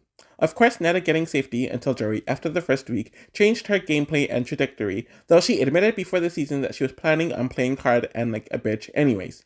She found herself in the Veterans Alliance, and then the Alliance of 6, which included Aika, the BBCAN 3 people, and Dimitri, who ran the first half of the season. It caused her to want to compete more, where she won HOH and took out Cassandra, which her allies appreciated. But I also think that she suffered like Danielle and BB13 did, out of boredom due to being safe for so long. Her social flaws became a lot more apparent here, where she doesn't bond with people not in her alliance and actively pisses people off in her own alliance.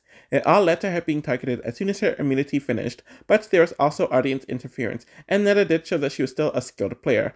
I do think she would do better or close enough to her original appearance if she were to return, since a lot of the hype of her as a player and reputation-wise in general has gone down since it is so distant, and she still has strategic and competitive drive and juice.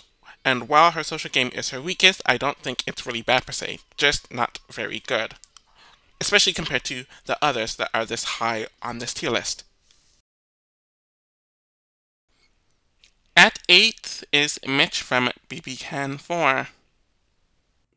Obviously, one of the reasons why he's this high is obviously due to being screwed with the fake double eviction and them having access to the live feeds to see him talking to everyone. Without that, Mitch definitely leaves much later in the season, especially since he won the battle with the Maddie vote and had most of the house against the brothers, Cassandra and Mitch. He was in the middle group that controlled things for the first half of the season, but also had very good relationships with the trio during this time as well, though he helped pitch for the Kelsey to get booted, so he could have more control with Raul and Jared, which ends up happening. Even when he was on the block, he came up with everything he can to get people against the trio and to stay in the house, and it ended up being a close vote anyways. He definitely has a much longer run on the season without this, and does well on most seasons in general.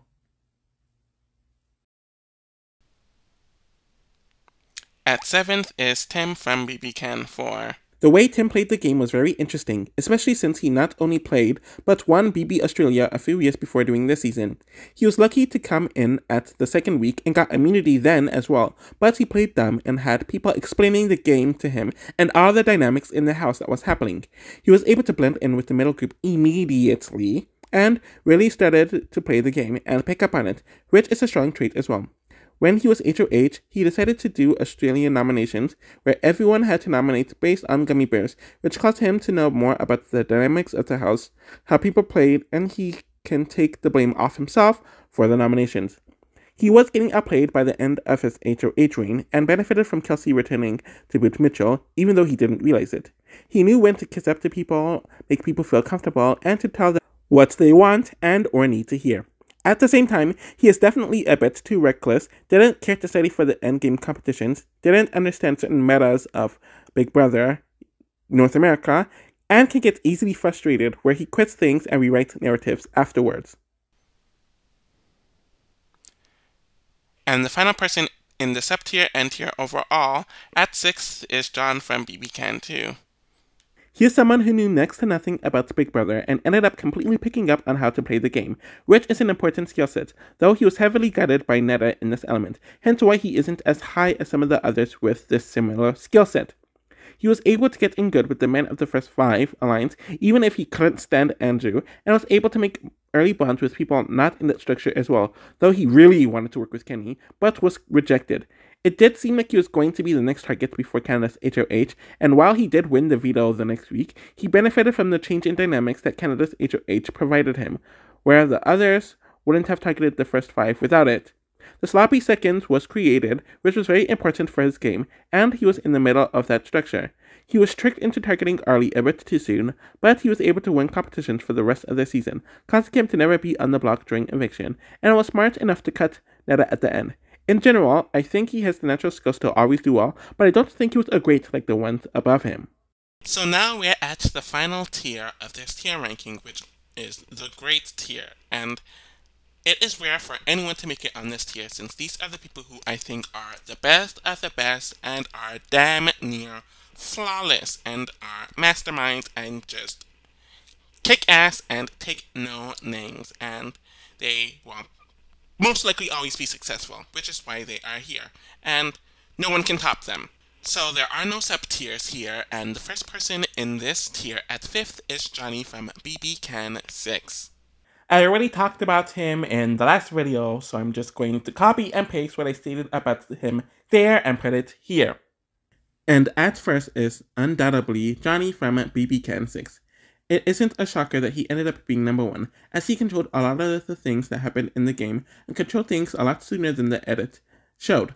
He was the main reason why Jesse ended up going, and it was the start of him targeting his own red room, and was the only one from that room to have a lot of good relationships with people in the right room, which is why he was better positioned than the others.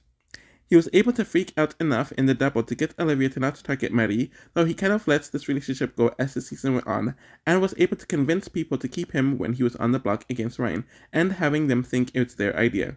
He is able to get out of so many sticky situations and is able to manipulate things his way, while being very good in competitions. His main issue was being too blinded by Dayla, and it caused him to lose flexibility in this last week in the house. At 4th is Emmett from BBCAN 1. With this recent rewatch and making BBCAN 1 compilation videos as I'm recording this, I do see a few more of Emmett's flaws, and I think the main one is that he kind of lacks empathy. I don't think he's a completely cold guy, as he would have done a lot worse in the season, but it has me thinking that he wouldn't do as well in an environment that is more diverse in age or other demographics, compared to how things were in BBCAN 1. At the same time, he is still one of the best players in Big Brother overall.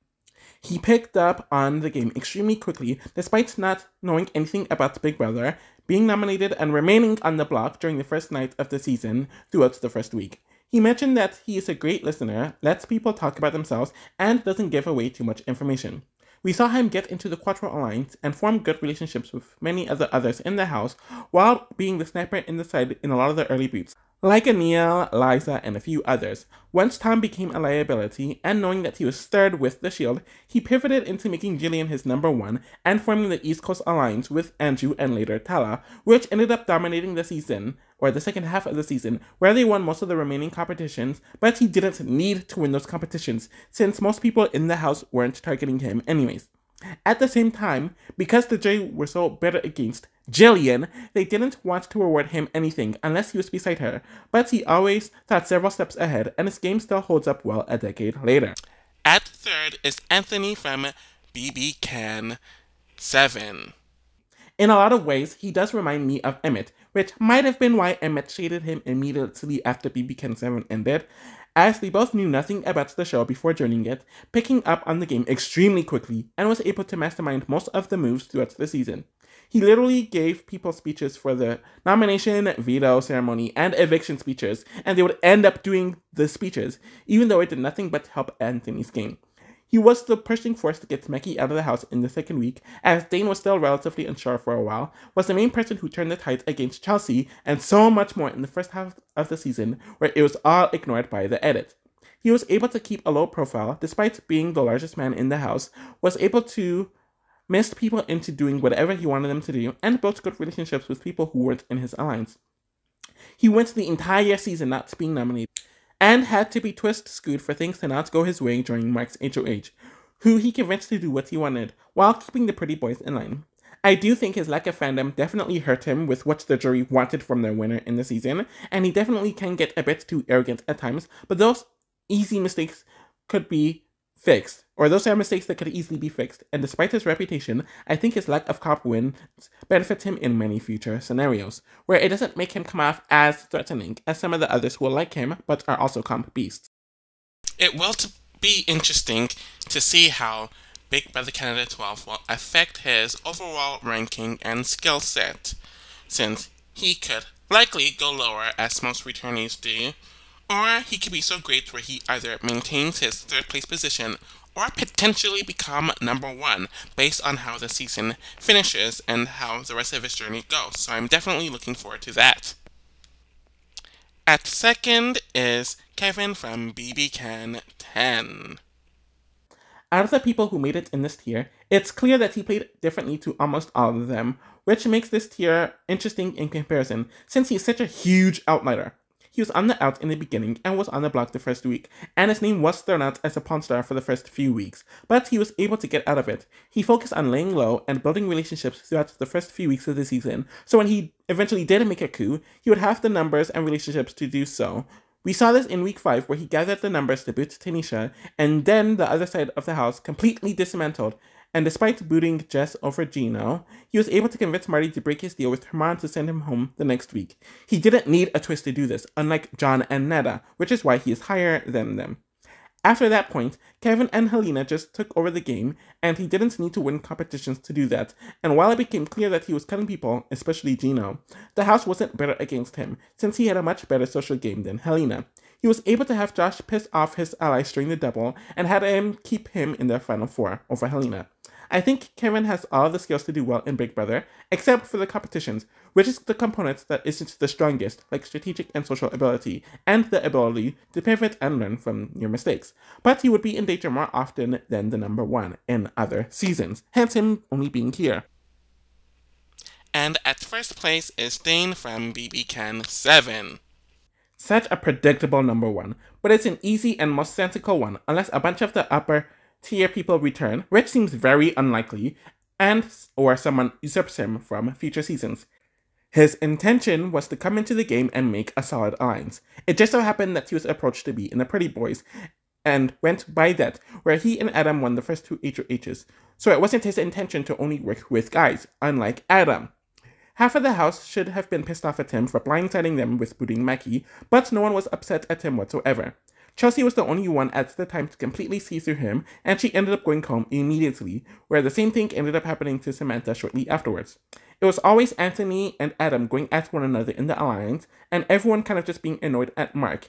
So Dane was always the one who had the best relationships in the alliance, and his side pieces in Estefania and Damien were the last 2 ones remaining. He knows when to play dumb, he knows when to make the cutthroat choices, he's great at competitions, he knows what the jury wants, and knows how to use his social skills to benefit him. In general, I just think he's the most well-rounded out of the BBCAN players, especially after he made it through the final 5, where he definitely should have been the boot, and would be in the least danger in most seasons. And that concludes my ranking of the Big Brother Canada players so far, and that was a long one. It literally took me over a week to just put together the list, though I had not put together the list, but to make this video. But the list I had for months, and I did some variations, I did some edits, I added some additional commentary, and wow.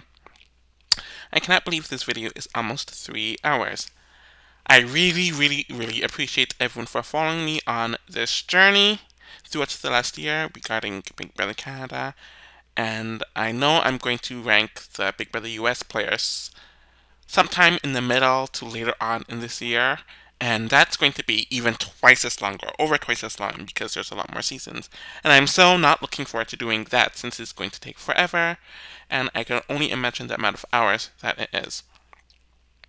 So I'm going to finish talking about the jury portions and the endgame portions of the Big Brother Canada seasons, and then after that I will finally rank the seasons, which shall be a longer video. I definitely have some other videos in mind, like I'm working on the sexuality in Big Brother video, or videos actually. I definitely have to do the player tier rankings for the first season of the Total Drama reboot, and then get to the second season of the reboot. And at some point I'll do the BB20 completion videos, and I have some other non-Big Brother related videos as well. And I'm also thinking about covering some non-Big Brother reality shows, so that's going to be something that I'm going back and forth on. But yeah, there's definitely a lot to look forward to, and I really appreciate the support. Obviously, I am going to review or post a video of Big Brother Canada's 12 when the season ends, and then I'll do the player tier rankings for that soon after as well. And I'm definitely really glad that this project is over and I can kind of just relax. Thank you all for supporting, and you can watch all my other playlists, you can like, you can subscribe, you can follow me on my social media or on my Twitter at Lala_Annie if you want to see my further commentary on just things in general. And yeah, have a good one.